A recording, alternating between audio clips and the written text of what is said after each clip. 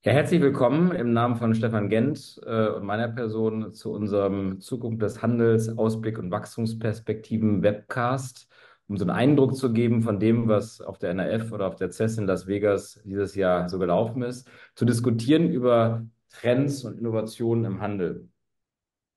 In den letzten Jahren gab es, oder im letzten Jahr insbesondere, viel Veränderungen. Wir haben die Inflation, wir haben Ukraine, wir haben den Nahen Osten, viele Verunsicherungen, Kostensteigerungen auf vielen Ecken. Und die Frage natürlich, wie positioniert sich der Handel bei all diesen Themen?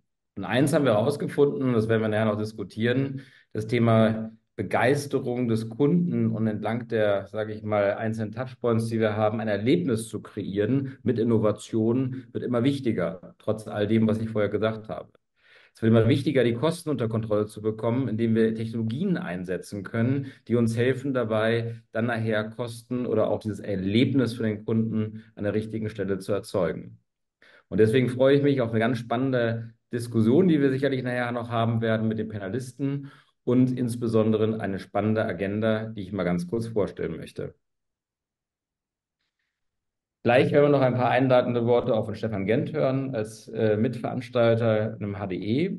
Dann wird uns Emmanuel Vivier, wie im letzten Jahr auch, einen kurzen Überblick geben über das, was in der CES und in der NRF diskutiert worden sind. Technologien zum Anfassen mit echten Beispielen, die uns helfen, besser zu verstehen, was diese Trends eigentlich bedeuten.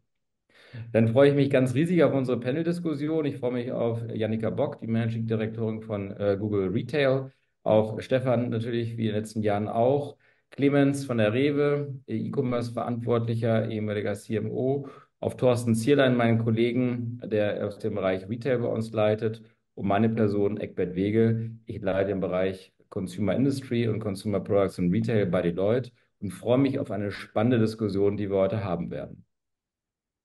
Stefan, vielleicht ein paar einleitende Worte von dir. Wie siehst du die Lage? Wie sieht der HDE die Lage? Was sind die Dinge, die uns bewegen im Handel, wo du auch gerade an der Seite der Politik sehr viel miterlebst, gerade zurzeit? Ja, vielen Dank, Eckbert. Ein herzliches Willkommen in dieser Runde. Ich freue mich sehr, dass wir heute wieder so zahlreich auch hier zusammengekommen sind. Ja, Überschrift Zukunft des Handels. Keine Angst, wir haben nicht die absolute Glaskugel, um die Zukunft wirklich vorauszusagen, aber wir sind ja alle hier zusammen, um Zukunft zu gestalten, um den Handel und quasi unsere Wirtschaftsbranche auch in die Zukunft zu führen. Und das von dem Hintergrund der aktuellen Rahmenbedingungen. Eckbert, du hast es eben gerade angesprochen. Als Handelsverband Deutschland sind wir natürlich die Interessenvertretung für den gesamten Handel hier bei uns in Berlin und in Brüssel, denn gleichermaßen wird ja vieles in der Regulierung bei uns in der Branche in Brüssel entschieden, so dass wir hier aktiv sind. Natürlich haben wir hier große Herausforderungen vor dem Hintergrund der aktuellen politischen Lage, nicht nur in Deutschland, sondern auch in Europa. Am 9. Juni wird in Europa neu gewählt. Das EU-Parlament setzt sich neu zusammen. Wir werden eine neue Kommission bekommen, eine neue Kommissionspräsidentin oder Präsidenten. All das wird entschieden und wird auch die Zukunft unserer Branche sehr stark bestimmen, gerade wenn es um regulative Dinge geht im Bereich künstliche Intelligenz beispielsweise oder den Einsatzmöglichkeiten der neuen technischen Dinge, die wir eigentlich vor uns haben, dann werden die Entscheidungen gar nicht mehr in Berlin, sondern in Brüssel getroffen. Von daher ein großes Tätigkeitsfeld für uns als HDE. Wenn wir die politischen Rahmenbedingungen anschauen, dann ist vieles von Unsicherheit geprägt, gerade in der Ampelkonstellation, die wir natürlich heute auch weiterhin sehen. Eine Dreierkonstellation, die für uns, glaube ich, alle sehr ungewöhnlich war und wahrscheinlich weiter ist. Die große Frage ist auch, wie lange hält diese Konstellation noch? Und nächstes Jahr in der Tat haben wir dann auf der Bundesebene die Bundestagswahlen, auch mit neuen politischen Entscheidungen. Und dieses Jahr, wie gesagt, ich sagte das eben schon, die Europawahl, aber auch 3 Landtagswahlen. Und in diesem Spannungsfeld bewegen wir uns auch als HDE, wenn wir die Interessen des Handels wahrnehmen, um dort eben für möglichst viele Chancen zu sorgen, die wir einfach brauchen, auch in der Ausgestaltung von Prozessen. Und da möchte ich nur ein Beispiel anführen, das ist die Regulierung von Lieferketten. Da kann man zwar auch vieles mit neuen Technologien wie Blockchain vielleicht möglicherweise umsetzen, aber wir wollen natürlich erreichen, dass wir einen regulativen Rahmen bekommen, der für unsere Branche, für die Wirtschaft auch machbar ist, umsetzbar ist, handelbar ist. Und da laufen in der Tat aktuell nochmal Diskussionen in Brüssel über ein europäisches Lieferkettengesetz, wo wir natürlich genauso gespannt und sicherlich als Akteur auch mit dabei sind. Ich werde morgen und übermorgen in Brüssel wieder sein. Wir haben da verschiedene Meetings, unter anderem auch mit Eurocommerce. Warum sage ich das alles? Weil diese politischen Rahmenbedingungen natürlich große Auswirkungen auf uns haben, auf die Möglichkeit der Gestaltung unserer Branche, auf die Möglichkeit der Nutzung auch von neuen Technologien. Und das war das bestimmte Thema jetzt auch auf dem NRF-Kongress im Januar, wo wir gemeinsam waren, Eckbert, auch mit Jannika zusammen, das heißt mit Google. Jannika selber konnte leider nicht. Und wir haben dort uns viele neue Konzepte angeschaut, insbesondere in der Frage der Einsetzung von künstlicher Intelligenz, ob das nun im Backoffice ist oder auch zum Kunden hin, die Gestaltung von Werbung und Marketing, Sortimentsplanung und all das, was dahinter steht. Absolut spannend, was sich weiterentwickeln wird. Deshalb bin ich zuversichtlich, was die Entwicklung des Handels anbetrifft, gerade auch nach vorne geschaut. Wenn man dann tiefer reingeht, und das, Eckbert, hattest du eben schon angesprochen, haben wir natürlich Rahmenbedingungen, die heute eigentlich gar nicht so schlecht wären. Wir haben nach wie vor eine hohe Kaufkraft in Deutschland, wir haben auch Einkommen und Vermögen und dennoch eine politische Lage, die eher zu einer schlechten Konsumstimmung führt. Damit müssen wir uns auseinandersetzen. Und du hattest es eben angesprochen, Kosteneffizienz ist natürlich so ein Stichwort, was sich sehr schnell so abbilden lässt. Aber was heißt das konkret? Wie setzt man die vorhandenen Mittel so vernünftig ein, dass man den größtmöglichen Kundenerfolg hat? All das sind natürlich Themen, die uns auch gemeinsam beschäftigen und auch heute mit Sicherheit gemeinsam anzusprechen sind, auch in dem Vortrag, den wir gleich hören werden. Deshalb will ich auch noch mal einen kurzen Blick nach vorne wagen auf den Handelskongress Deutschland, der im November, am 13. und 14. November wieder in Berlin stattfinden wird. Sicherlich der Top-Kongress in Europa mittlerweile für den ganzen Retail-Bereich. Und wir haben uns genau diese Themen wie Kooperation und Effizienz eigentlich vorgenommen, weil wir uns ganz sicher sind, dass wir natürlich mit den vorhandenen Mitteln, auch mit der vorhandenen Kaufkraft der Bevölkerung umgehen müssen und eigentlich schauen müssen, wie wir besser kooperieren können, effizienter zusammenarbeiten können, Handel und Industrie, aber auch im Handel die Kooperation durchaus noch besser gespielt werden kann. Und das nicht nur in den Genossenschaften, sondern generell, das sind Themen, die wir auf der Bühne des Handelskongresses sehen werden.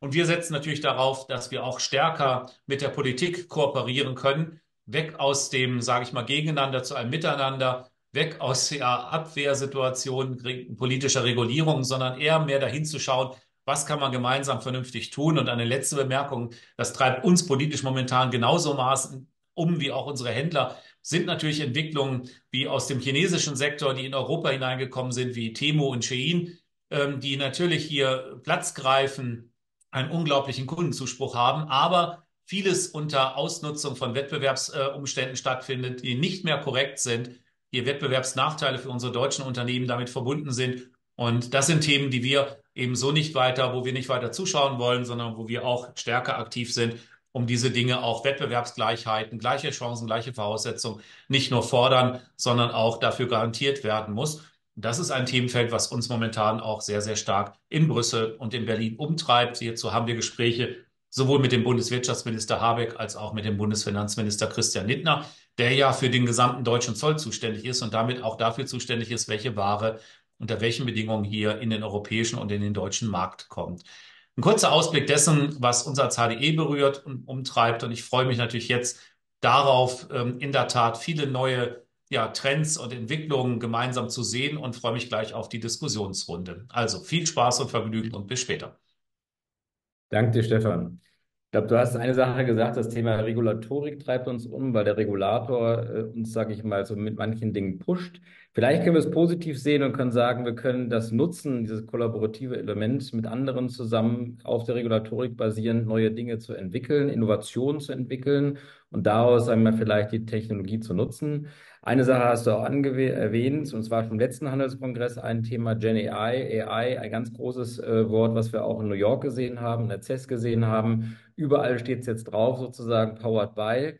Und die Frage ist natürlich auch, was bedeutet das eigentlich in praktischen Anwendungen? Und da freue ich mich auch ganz insbesondere drauf, dass uns Emanuel sicherlich dort einige Sachen mit weitergeben wird. Now I switch to English because now I'm happy to have Emmanuel again with us.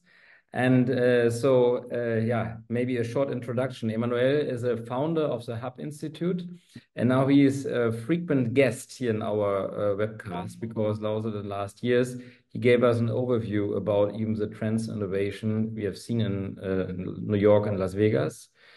And I'm very happy to have you here. You are serving clients now for a lot of years, more than 24 years in retail space with innovations.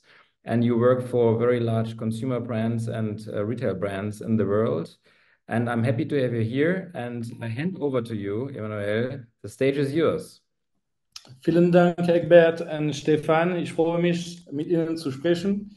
but I will speak in English because my German is a bit rusty at the moment. So the idea is to share with you quite a lot of insights we have been able to get once traveling at NRF and CES. So for the one who don't know me, I'm the co-founder and principal analyst of the REWE Institute. So basically, we are paid to travel all over the planet. Not very good for the carbon footprint, but the idea is to really look at what is converging, diverging from the US to Asia. And there's quite a lot of things happening right now. So the idea is to share a few trends with you today. So the first one might not be the most optimistic one, but I think it's a truth that business has been pretty tough for the past 5 years.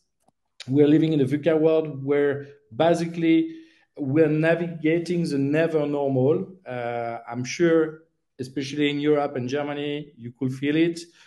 We have societal and personal strain, where basically we are getting older. We have eco-anxiety. We have economic uncertainty. At the same time, there is some democratic struggle in some part of the world, like Middle East, or the election in the US, or Ukraine and Russia. And of course, there is this tech dominance from the Google, Apple, Facebook, Amazon, and many more, or even the Chinese platform on the other side. And we can say that business is challenged a bit everywhere. It's not that easy. It's harder to have a framework, a model from one year to another, and basically we have to be very agile. One of the first challenge, definitely we could feel it in the US, is inflation. I think it's everywhere in the world because of energy, because of transportation cost, because of material cost. And it's really putting the business under pressure. If we look in the US, basically the price of the medium home has really exploded, and the median household income did not move that much during the past 40 years. They have, for real estate, they have flexible rates, which means basically most households in the US have to reimburse twice as much as 2 years ago. So suddenly, let's say you have to reimburse $3,000, so you have to reimburse $6,000. So of course, it has a huge impact on purchase power. And if we look on the past 50 years in the US, the price of a home has doubled. The price of a university study has tripled. The rent has nearly tripled, and the median income has only increased by 10%. So there is a huge stress right now on the purchase power, despite, I would say, leveraging credit. It's not that easy. And at the same time, if we look at the other side of the world, in China suddenly, instead of growing by 25% a year, is growing only by 5, 10, 15, depending on the industry, and even the tech. This is the stock of Alibaba, Tencent, or Baidu. It's down by 2011, 5%. So we can really see that for once, the super Chinese engine is starting to struggle a bit. By the way, if we look at the unemployment rate of 16 to 24 years old in China, it was nearly 22% at the end of 2023. And Xi Jinping has decided not to publish I would say, figures for 2024. So it really shows that, finally, even them are starting to be impacted. They have huge issue with real estate too, that is like collapsing in China. And to be frank, from what we have seen at CES and NRF, it's no more time for fun innovation. We need ROI, we need profit, we need to be back in the green, we need to work on margin, and basically everything around metaverse, NFT, blockchain, cryptocurrency, and digital in-store is a bit out. I'm not saying nothing works.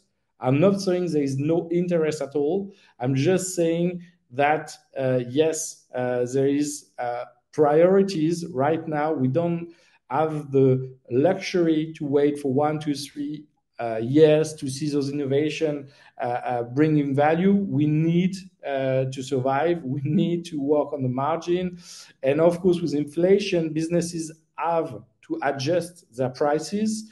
And there's a big, I would say, fight between brands and retailers. Everyone wants to save his margin. Everyone understands that the consumer cannot pay twice the price at the same time. There is some accusation of price gouging in the US. Some brands increasing their price too much in advance. So it's not that easy. And of course, everyone feels the pressure.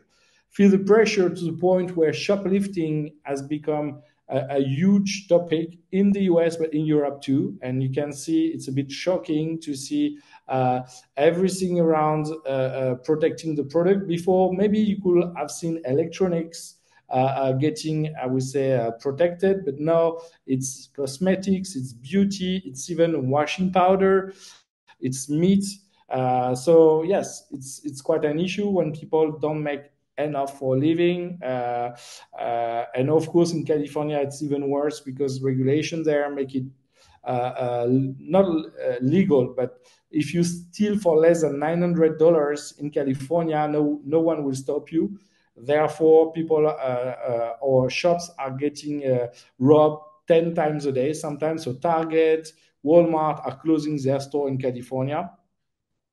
And interestingly, at NRF, we could discover a new technology to basically fight against shoplifting. So everything on the left will check if you are not scanning another item on self-scanning cashier.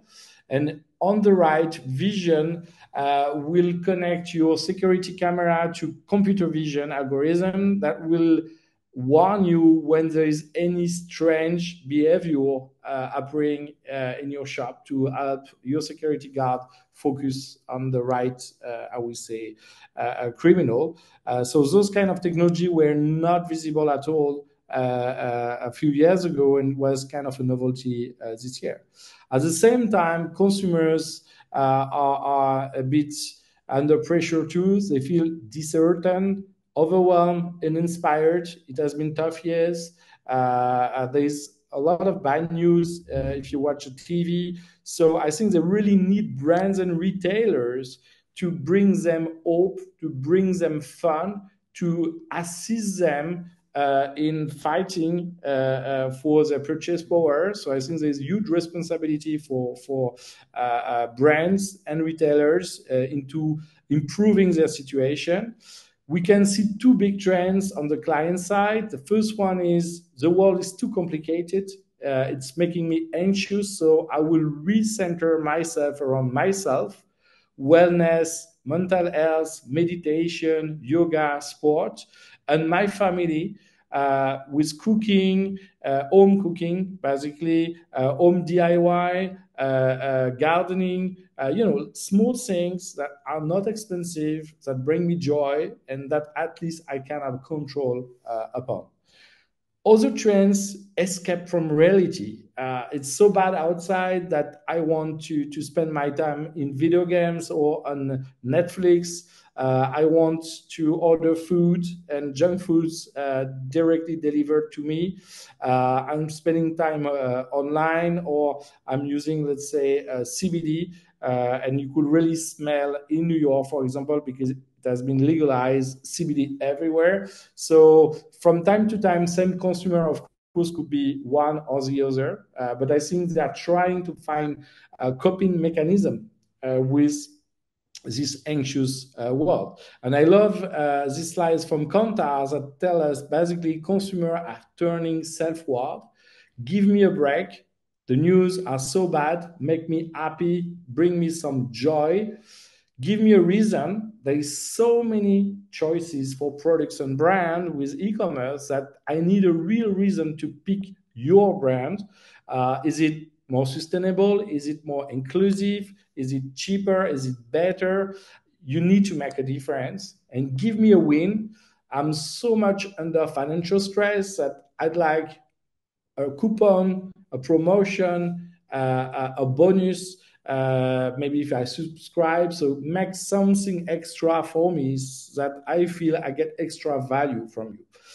So I think, yes, it looks a bit gloomy, but at the same time, there is big shifts worldwide. For once in 2024, India will be bigger than China in terms of inhabitants. So it's pretty insane to see this big shift. And China, if you look at it, there is quite a lot of new players. So from retailers to e-commerce to payment and delivery, there is quite a lot happening. There is a lot of local and international players there. So we were very centered around the US and Europe, but I think now India, Middle East is definitely growing. And by the way, Indians spend 2.6 hours per day on average on social media. So China was an interesting market, but maybe we have to refocus. And by the way, the world is still growing in terms of population. So there will be 33 million more Indians in 2024, 31 million more Chinese, and more Vietnamese, more Indonesian, more people in Philippines, Turkey, Thailand, Egypt, and so on. So the good news for international brand and international retailer, the world is still growing, but of course we'll have to be more responsible in terms of sustainability. And at the same time, if we look at Japan, Europe, US, even China, the population is getting older. It's extremely true in Japan, where basically since 2016, there are more adult diapers sold in Japan than baby diapers.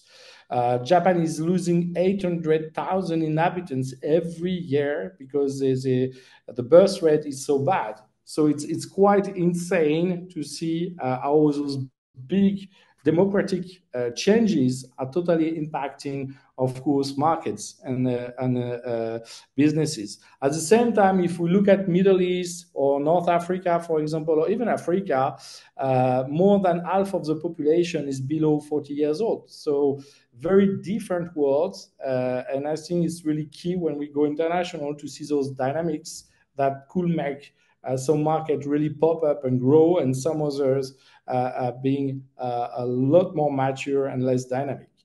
Now that we are all depressed, let's look at the coming, I would say, trends. I think for retail, offline retail, it's really back to basics. No more fancy gadgets. We need to make a difference against e-commerce. If we want people to make the effort to come to the shop, we need to do something different. We cannot compete on price. We cannot compete on choice. So we need to bring back a nice atmosphere with purpose. It looks like obvious, but I think too many times those stores were a bit too transactional. And I think we have seen in the US kind of a digital flop where basically there was too much gadget, too much screen, too much interactive stuff that sometimes were not needed, that sometimes were not working well. And if you look, for example, in Williamsburg at the new Hermes shop, it's much more low-key, much more quiet luxury. They are selling slippers in the shopping window. The decoration is much more low-key. If you look at Nike, it was before on the left, very shiny, lots of colors. If you look on the right, this is now in 2024, I would say unicolors, basic colors, blue, gray, cream. You can see the mannequin on top right, which are much more inclusive. And it's look a bit like US is a bit depressed right now. You could feel they want to cocoon their customers. It's a bit more about the human inside, meet the team, Polaroid from real people, trying to look less corporate, trying to look less like a global brand. We want to be more local, more inclusive, more sustainable. Start where you are. It's no more about be a better version of yourself or beat your performance. It's everybody's welcome. Design it for lifestyle, not only for sport.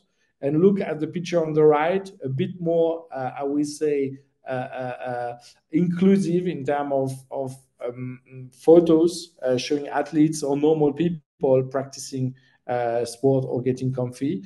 Rivian, which is competing with EV vehicle, electric vehicles against Tesla, is all about outdoor lifestyle. So if you go to their showroom in Williamsburg or Manhattan, it's a lot about wood, camping, second-hand furnitures. They want to explain you the lifestyle of the brand. It's not about the engine performance, like you will see in a Audi or Mercedes, which are great cars, by the way.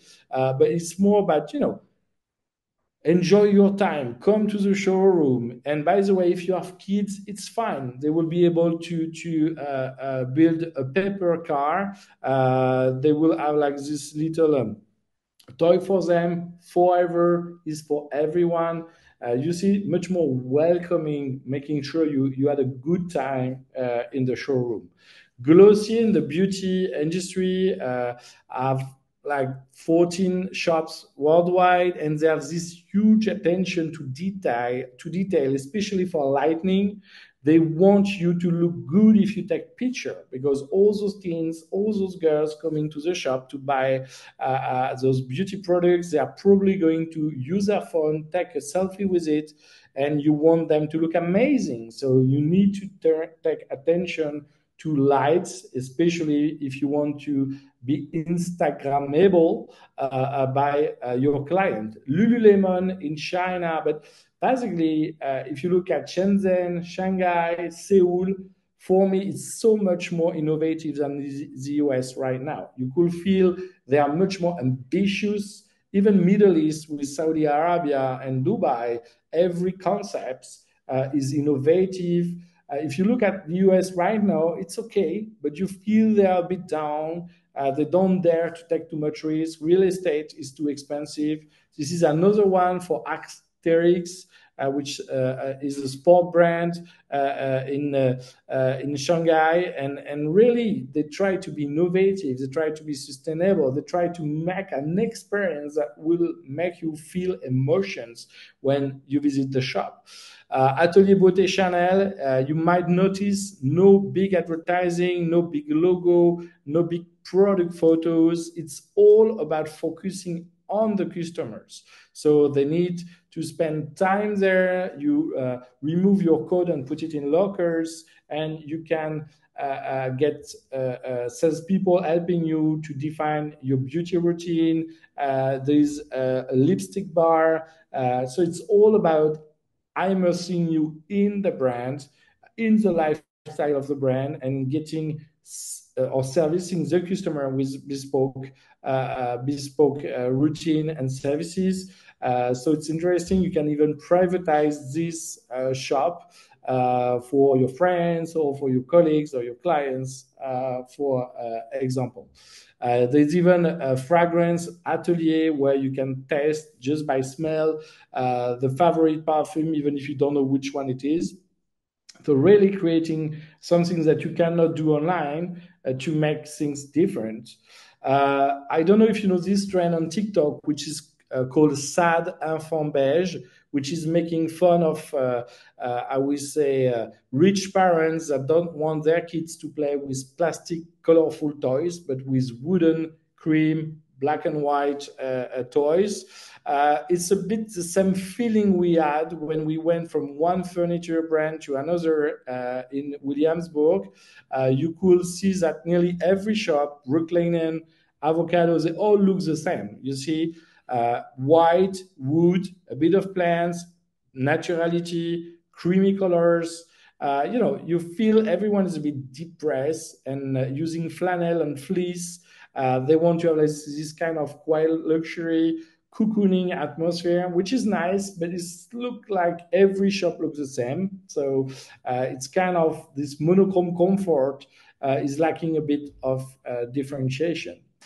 As you know, we go less and less into banks because we do everything online. So Santander Banks and Williamsburg decided to turn his empty offices into a cafe where basically the local community can go and grab a croissant, a coffee, or can book in a co-working space a room to do a meeting for 1 hour. And I love this idea that before it was who is the biggest bank, who is the most global bank, and now it's more about, okay, how could I be useful to my local community? How can I connect my local community and service them instead of looking like the biggest? And of course, being nice, being comfortable is not enough. You need to differentiate yourself with retailtainment. Create something that people will remember, create something exciting, different, funny.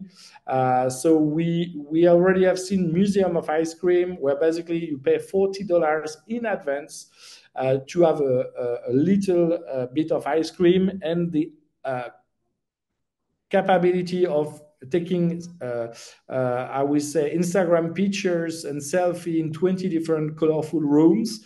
And all the kids, all the teenagers, they are really booking in advance. It's fully booked. And, like create something for people to have fun, to forget about their worries. Louis Vuitton, last year, had this huge collaboration with this Japanese artist. And interestingly, every shop was part of the campaign, but in a different way. A bit like if you had an exhibition and every shop will be a different room, a different type of gallery inside the campaign. So at least not every shop is the same. Not every, I would say, your brand is still getting interesting. Coach, they were using augmented reality try-on windows. So basically, in the street, you could go in front of the shop and you have those augmented reality filter where basically you can have fun and dressed with the brand. And I love it because you don't have to click on the screen. It's straight away, it's fun, and it really generated traffic to them. Woolrich, another way to be memorable. If you want to buy a jacket there, and so you can go in a winter simulator with real snow. So, it's a bit gimmicky, but it's fun. You have something to tell everyone about. You have something fun. You have something unexpected that you will tell everyone about. And if we look at Tiffany on Fifth Avenue, amazing shop. Beautiful one. If you look here on the top left, this is not windows, this is screens. Here there is a winter animation of Central Park, but the fact that they didn't keep the square part of the screen make it much more refined, much more like real windows, and it's a perfect mix of technology and tradition. Tiffany, by the way, is offering the Blue Box Cafe, and I see more and more showrooms in the US. They are operating a restaurant, a bar. They're creating a location where people can connect and meet. And I think that's something we cannot do online. Once again, differentiate yourself from e-commerce. Otherwise, people will just go online. Swarovski, like it or not, as a design, at least it's different, it's colorful, and people will definitely take picture there and share it on social network. Louis Vuitton, the same with opens pop-up, with a pop-up store, that are all different. A bit like exhibition once again. If you go every 6 months, the design will be different. It will be a bit exciting. There will be, I would say, limited series and things like that. If you go at Wilson in Soho, at Broadway, at the bottom of the shop, so this is the entrance, there is a basket playground, and you can practice. It's fun.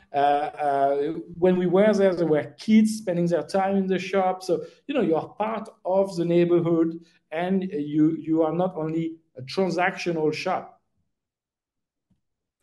Pollen, which is a premium bag brand, basically in Broadway again. If you enter the shop, you have this robotic arm that is transforming leather scraps into little accessories for your bag. It's a bit strange, it's a bit surprising, it's a bit original. why not make something that will attract people's attention, that, make your shop different from anyone else shop. Otherwise, nobody will notice you and nobody will remember you.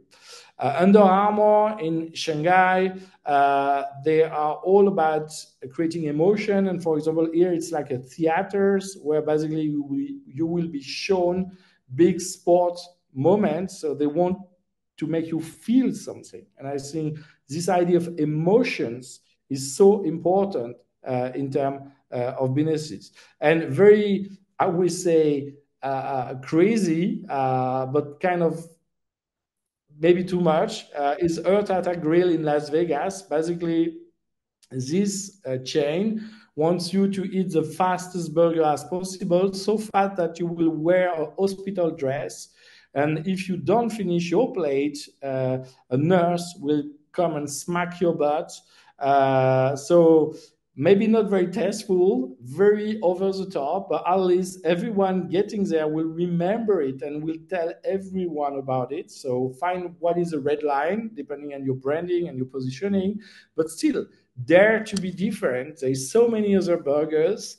This one, at least, is becoming an attraction in Vegas. And of course, adapt to the local culture.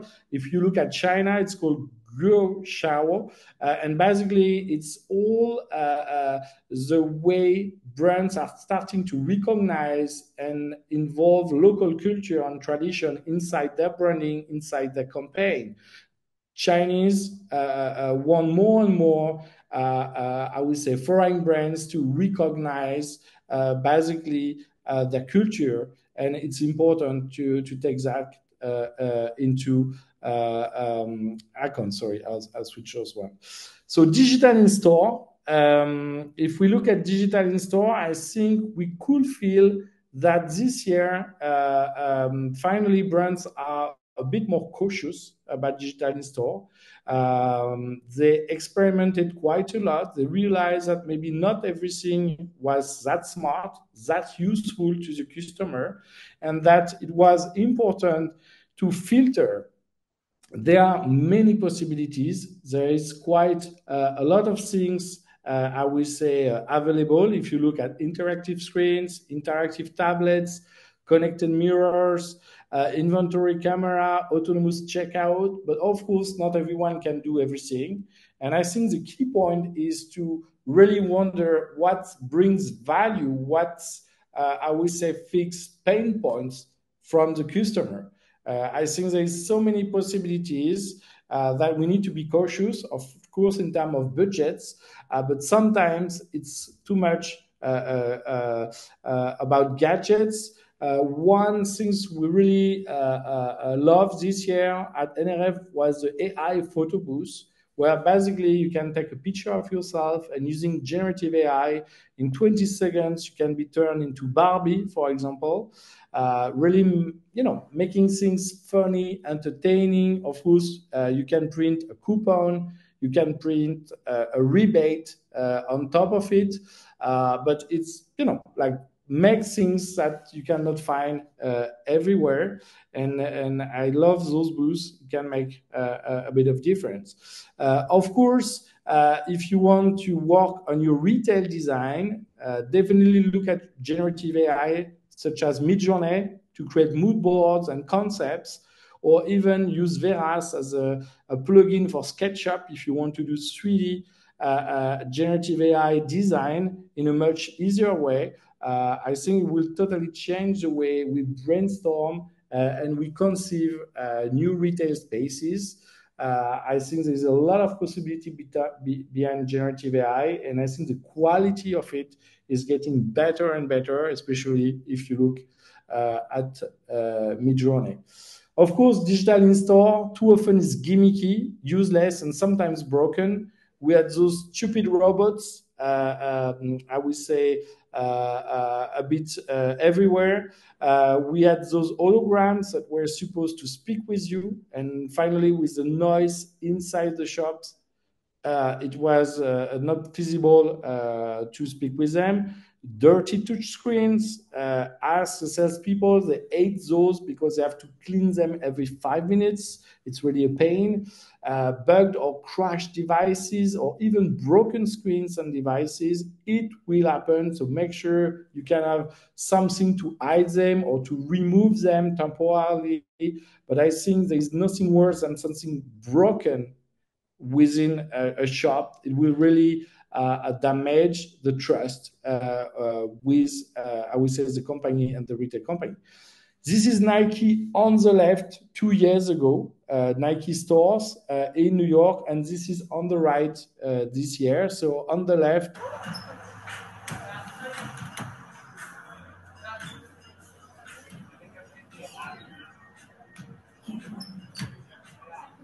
so before there was like, I would say, interactive screen, lots of digital, and now it's basically everywhere. Download the application, download the mobile app. Instead of putting too many connected devices, that is really hard to manage, hard to fix, hard to keep up to date. Nike has decided to move towards pushing the mobile app to their customers, which is much easier to update, much easier to change. If we look at buy now, pay later, Klarna is now 150 million, sorry. I think half of German e-commerce is using it, but Affirm, Afterpay, Alma, all those solutions are making it easier for people to pay in several times. And I think the interface, the UX has really bring value to retailer online and offline. So it's definitely making a difference, but maybe regulators will come after them if teens are spending a bit too much. Autonomous store, no big news. I think Amazon Go is still there, but it did not really explode as forecasted. There is maybe one or two brands working with their technology, but it's too expensive now for brands who really deployed it. So I'm sure it will improve in the coming years, but it's not there yet. Boxy, which is a format I love because the size of a container is pretty easy. There's probably 80 of them around Paris. Shinsegae, which is operating in Korea. So you see, it's there, but it's not really booming as expected. And I love when technology become invisible and we forgot about those behind the counter technology, basically all those tools that will let you better organize, communicate with your salespeople. So it could be Simplifield, Tulip, Überblick, Zipline, and all the other ones. Basically, those tools are letting you share the right information, get the feedback bottom up from your team in the shop to better improve the way you manage them and you coordinate them. Inventory, we have seen quite a few scanning robots in the past. So looks nice, but the truth is it cannot go over a stair. It breaks down. It's not that easy when you have consumer into the supermarket. So the novelty is those little camera from Vision that you put every 5 meters in the supermarket that will take a picture from the other side of the shop, and that will detect any missing product and alert the person in charge. You will get the data on a local level in the shop, on the global level for the retailer, and it's like Google Analytics for your shop, so you better understand which supply issue do you have and how it works. Now there is even more competition with Solum, Trax Retail, AnyConnect, Focus System, Believe, and a few others. So I'm pretty sure it will become mainstream into a supermarket.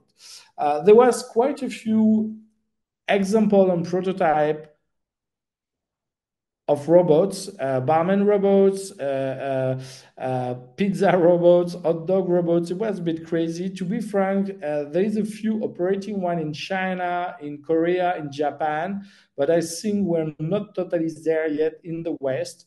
It will probably come because it's hard to recruit in retail. But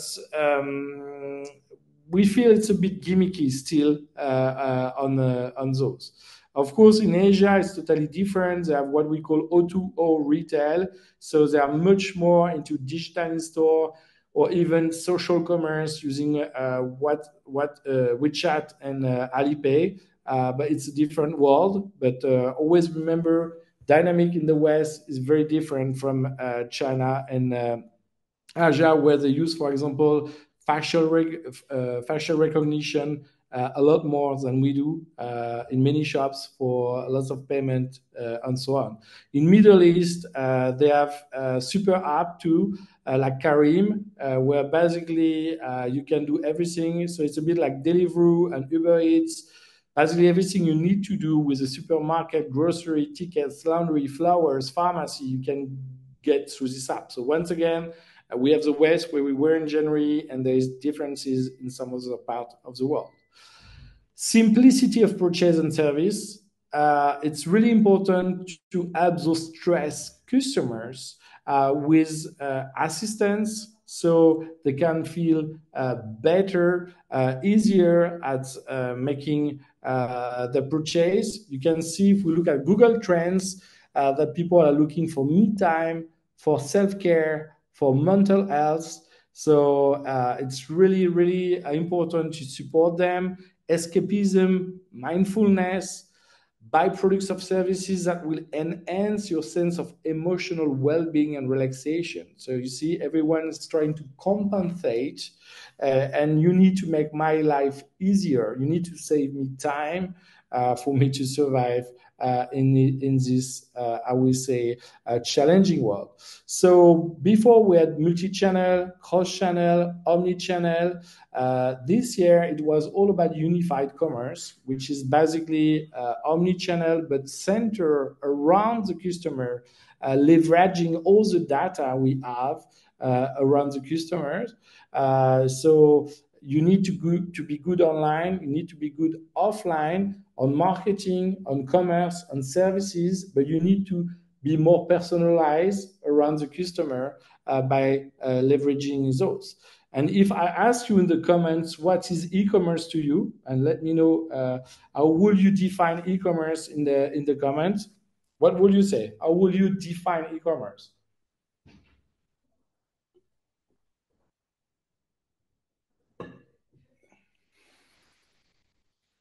So I don't know if there is anyone in the chat taking a chance.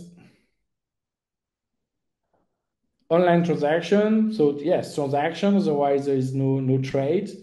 Online, could you be more precise about online?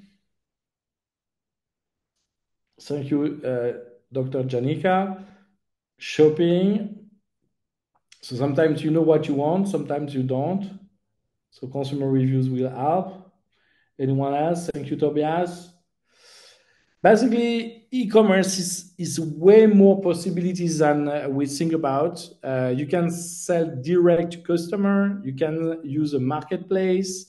There is definitely, Isabel, thank you, limitless offers, click and collect, social commerce, flash sales, pre-sales, rental, lockers, autonomous stores. There's so many different ways. And I think when we feel, okay, we need to grow e-commerce, we need to be very precise in the way of what we are talking about. Otherwise, we don't talk about the same topic, and you will never do everything, of course.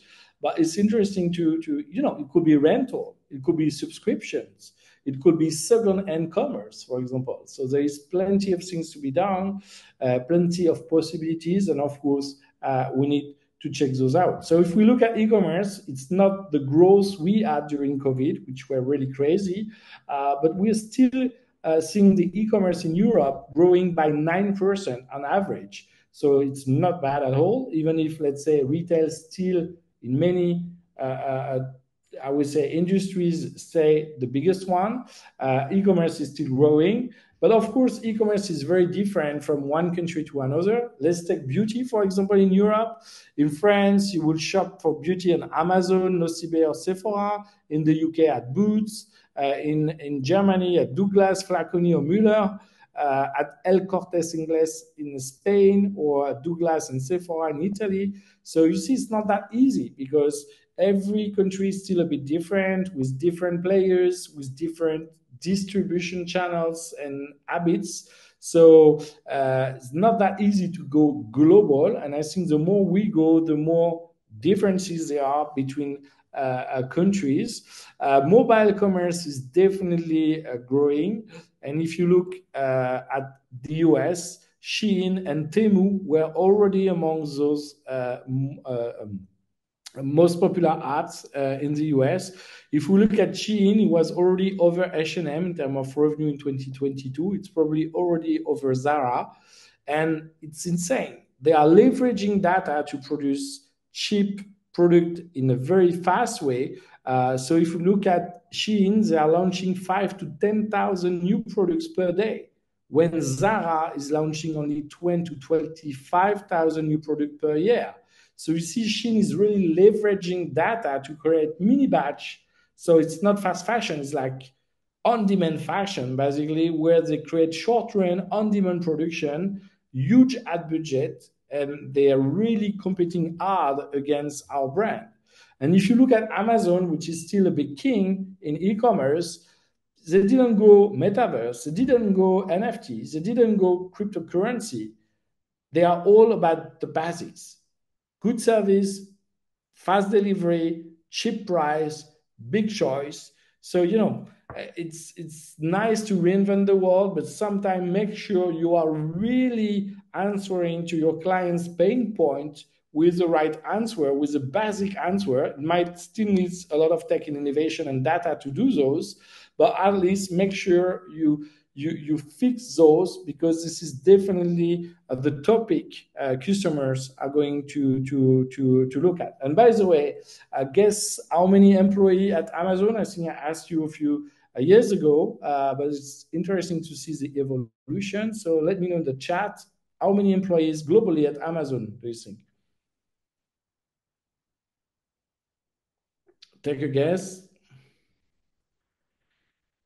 Isabel, Tobias, Dr. Janica, everyone else, any idea how many employees at Amazon globally?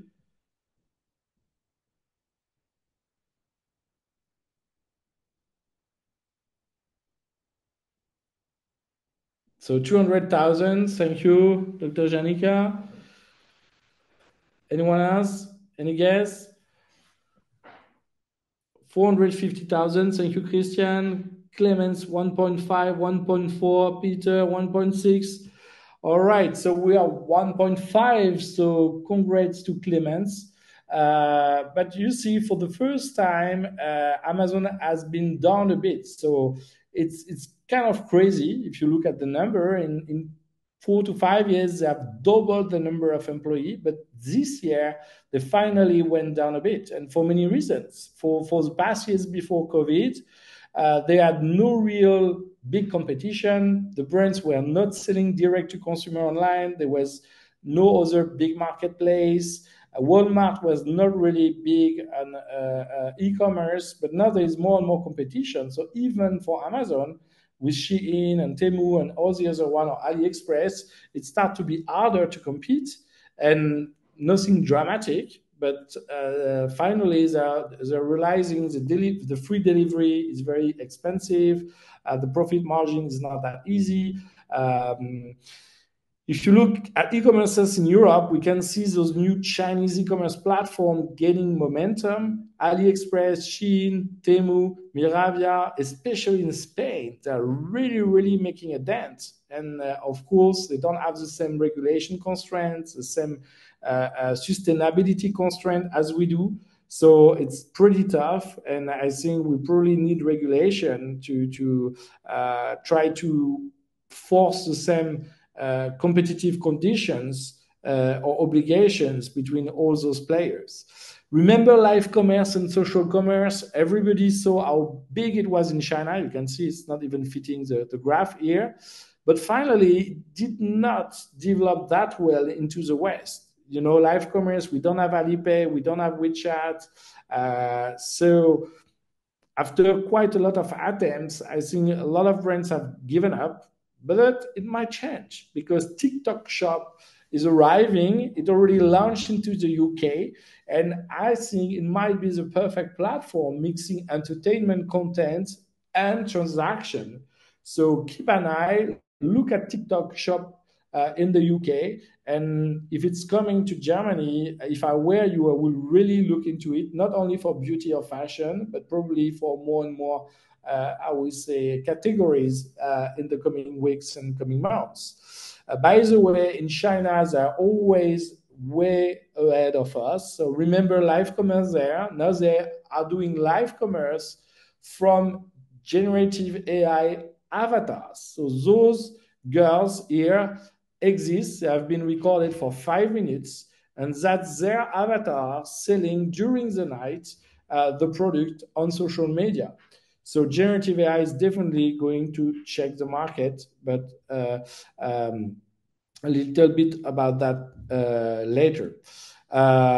Okay, towards data-driven commerce, we are all talking about data everywhere. Data, we need to capture data, we need to leverage data.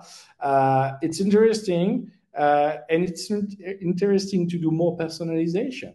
A loyalty card, subscription, you know, it's better to keep our existing consumers than to conquer new ones. And you can see every brand is revamping their loyalty card, their loyalty program to make it more interesting, more appealing to the customer. Lots of subscription, for example, which is very nice in terms of profitability.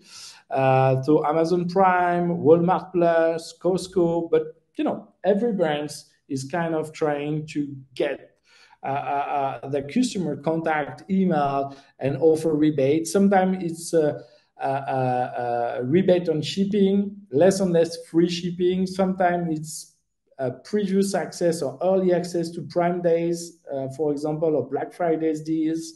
So, you know, make things that will happen to your customer and they will love it. Personalization, when you sell online, is not that easy because, for example, selling fashion online, you cannot test I would say, closes. So we see more and more experimentation around virtual try-on. It's much better than it was, but I still feel it's not perfect and good enough. But at least give you a better understanding, especially now it takes into account different body shape, which is much nicer to help you immerse into the products. If you look at AI and data, there were quite a lot of things at CES around wellness, health, and beauty. You can see those three topics merging together. If you have the right sensors, systems, and platform, you can keep track on your body data and kind of leverage it. So for beauty, for example, we have those connected mirrors and devices and apps that will let you test product, diagnose your face, or recommend you many products. And one of the big keynote at CES was the CEO of L'Oreal that did a 1 hour, 30 minutes keynote announcing that they have a new department at L'Oreal. It has been developed during the past few years, but it's called beauty tech. So it's no more only about chemicals and biology, but it's about connected devices to basically assist, coach, advise the customer. One of their new apps is called Beauty Genius, but let me share with you a video that will explain how they are guiding, diagnosing, predicting, and coaching their customer.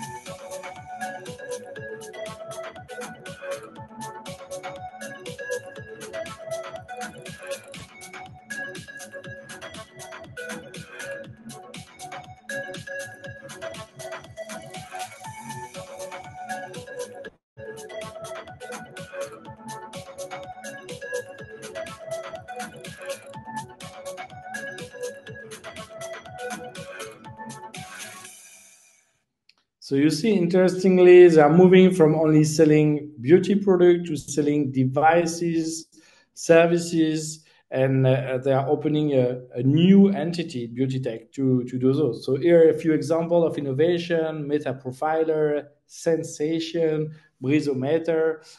So it's not big yet in terms of revenues compared to the rest of the company, but they feel it might be a new, I would say, capabilities in the future. They're launching a new hair dryer, a new color device for hair, and a few other innovation. And they are definitely not the only ones in the beauty industry.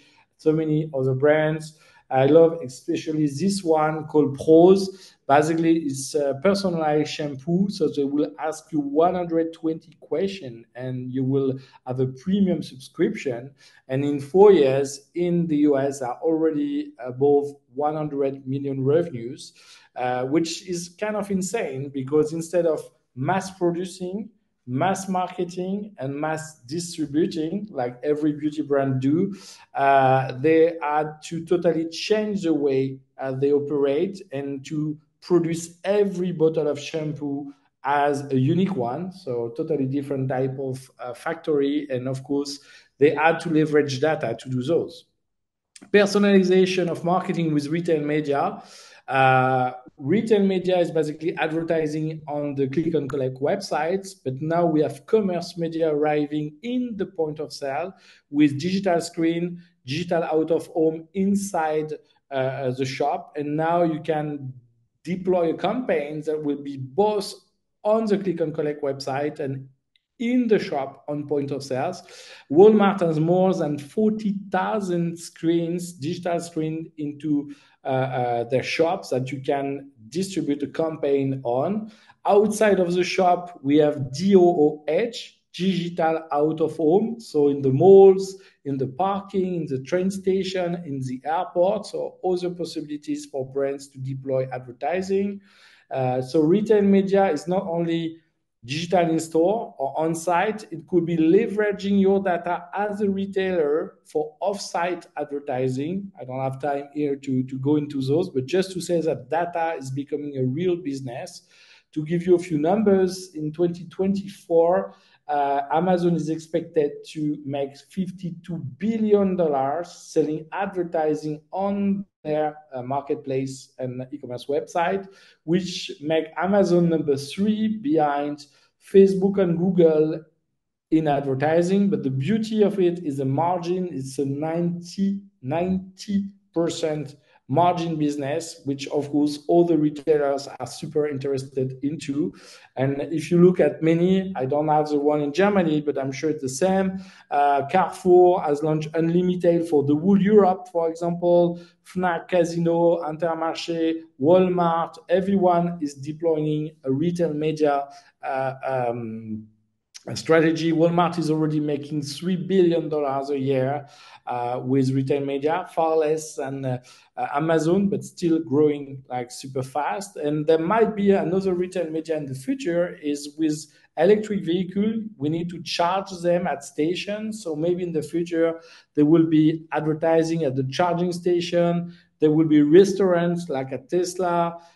Kids, I would say, games, playgrounds, or even advertising inside the car on the screen. So lots of other possibilities for charging entertainment in the future. So keep an eye on those one.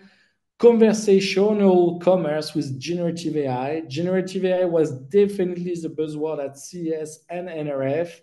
I'm sure you have seen that we can build new chatbots that are way better than before, that are more subtle, that could really have proper conversation with the clients. You could have a new generation of voice bot too, or even call bot using smartphone on phones to call you, AI-powered avatars, and so on. But sometimes the good old text message is still working super well. The opening rate of text message is super interesting, but of course don't spam your clients.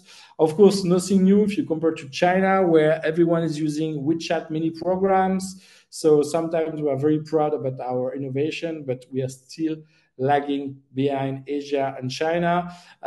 In Europe and in France, for example, Carrefour has been one of the first brands deploying their chatbot on their click and collect website. Very efficient. You can say, for example, I want to prepare a dinner for 5 guests. One is vegan, the other doesn't like peanuts. Give me 5 recipes. It will give it right away. And then in one click, you can turn this recipe into the right amount of each ingredient into your shopping basket. So it's really making the purchase interactivity much easier, much more efficient, much more personalized. Vocal assistant, you can have a call where basically you are talking with a machine and it feels really like you are speaking to a human. And for example, Talker on the left or HelloBrain on the right. For e-commerce brands, they can call your clients one day before delivery to make sure this is the right address, the person remember there will be a delivery, that it will be there. So those things, it's kind of 13 cents a call compared to a delivery for nothing, could really save you time and money. Of course, generative AI, you have all hear about ChatGPT. Like it's the 14th biggest, most popular website worldwide now in 14 months. It's kind of insane. Google has tried to come back with Bard, which is now being renamed Gemini. But the truth is there are hundreds of new generative AI applications to create text and content and images and sound and videos and coding in a much, much easiest, fastest, cheapest way. And I think it will totally change the way you are doing your marketing. Could be online or offline, prompting to generate an image, prompting to generate a sound, prompting to generate a video. So it's going to be quite a big challenge for both brands and agencies to rethink the price list of advertising. You can conceive nearly every type of advertising and images with Midjourney, DALL-E, or Adobe Firefly, for example. You can create visual assets faster. You want to brainstorm around a retail design. You need gaming assets. You need interior design, food design, models, product pack shots. There's so many possibilities, and it's really improving fast. But I think the second generation of tools we have seen at NRF is, for example, this one where you want to mix your branded assets. So I have a picture of a fragrance bottle, and I want to mix it with generative AI design for social media posts. So I will describe what I want: a cosmetic bottle on a mount of moss surrounded by flowers against a jungle with sunlight streaming down on it. And voila, you get your social media mixing your product and generated design. Of course, you will get generative AI in Salesforce too, where basically you can ask questions and Einstein GPT will pre-write an answer to the customer question. So you will get an assistant to help you. Regarding supply and delivery, we see more and more automation, and basically with AutoStore and so on, you can save time with automated warehouse, where basically the robots are moving around the warehouse for you. Autonomous trucks, autonomous flying drones, those two ones are really moving fast in China and the US. With drones and robots, a little less because it's harder to see where they fit on the road. But Gatik, for example, it's an autonomous truck, and it's already driving without any driver for Kroger and Walmart in the US. It's delivering goods between the warehouse and the supermarket. It costs 41% of a driver. You need a driver at least a few times at the beginning to train the system, like here, for security reasons at the beginning, but then you don't need them anymore. It's already a reality. It's already operating in the US. This is Zoox, the autonomous shuttle from Amazon. It's going to go live in the US, Seattle, San Francisco, and Vegas this year. It's 4 seats. For now, it's only transporting people, but maybe tomorrow it will be a moving spa, a moving pop-up store, a moving delivery vehicle. So it's going to be interesting to see how well it works. Drone delivery, this is Alphabet with Wing. I would say it's improving, but it was only 350,000 deliveries, so it's not that big now. But the big new player in town might be Zipline, that is already working with Walmart. And basically, instead of the drone getting down, it's only a shuttle from the drone getting down, so you don't get hurt by propellers. And they're already operating in the hospital equipment delivery business in Rwanda with millions of flights. So everyone is a bit afraid of them entering the US market for retail delivery. In China, they're even further. They call it instant retail.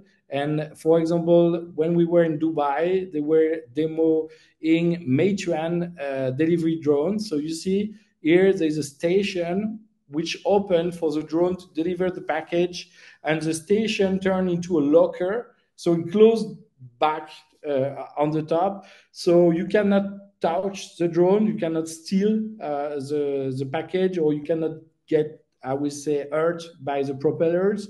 And it's a nice way to deliver stuff. And if you look at China, they're really, really into wheeled drone, flying drones. The regulation is moving aside. I think in Europe we are a lot about regulation and nothing there yet in terms of drone delivery. And to finish, sustainability and DEI efforts, diversity, equity, inclusion.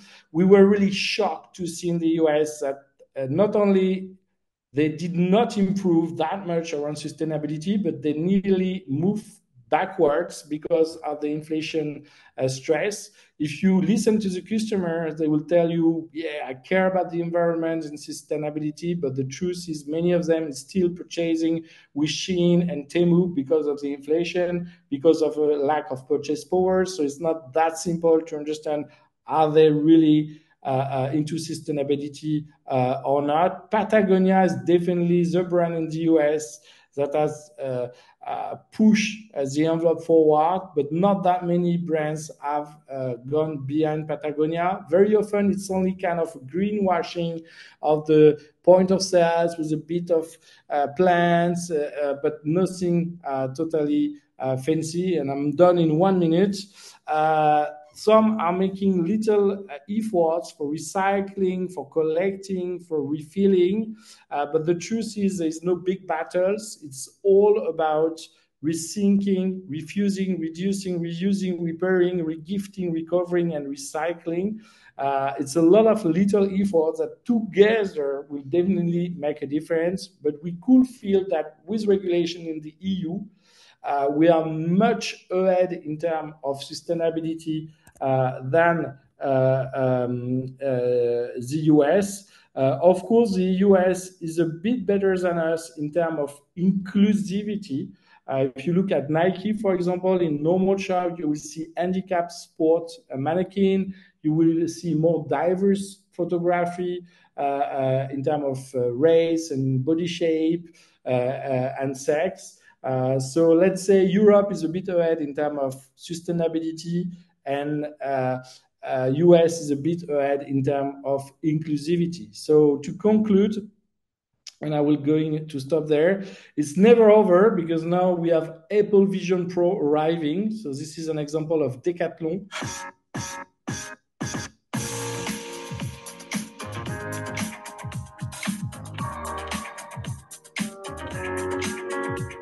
Trying to reinvent the thing. So you have to find the right, I would say, balance between marketing and innovation. If you look on the right, Nestle, P&G, Unilever, PepsiCo spend a lot more into marketing than into R&D.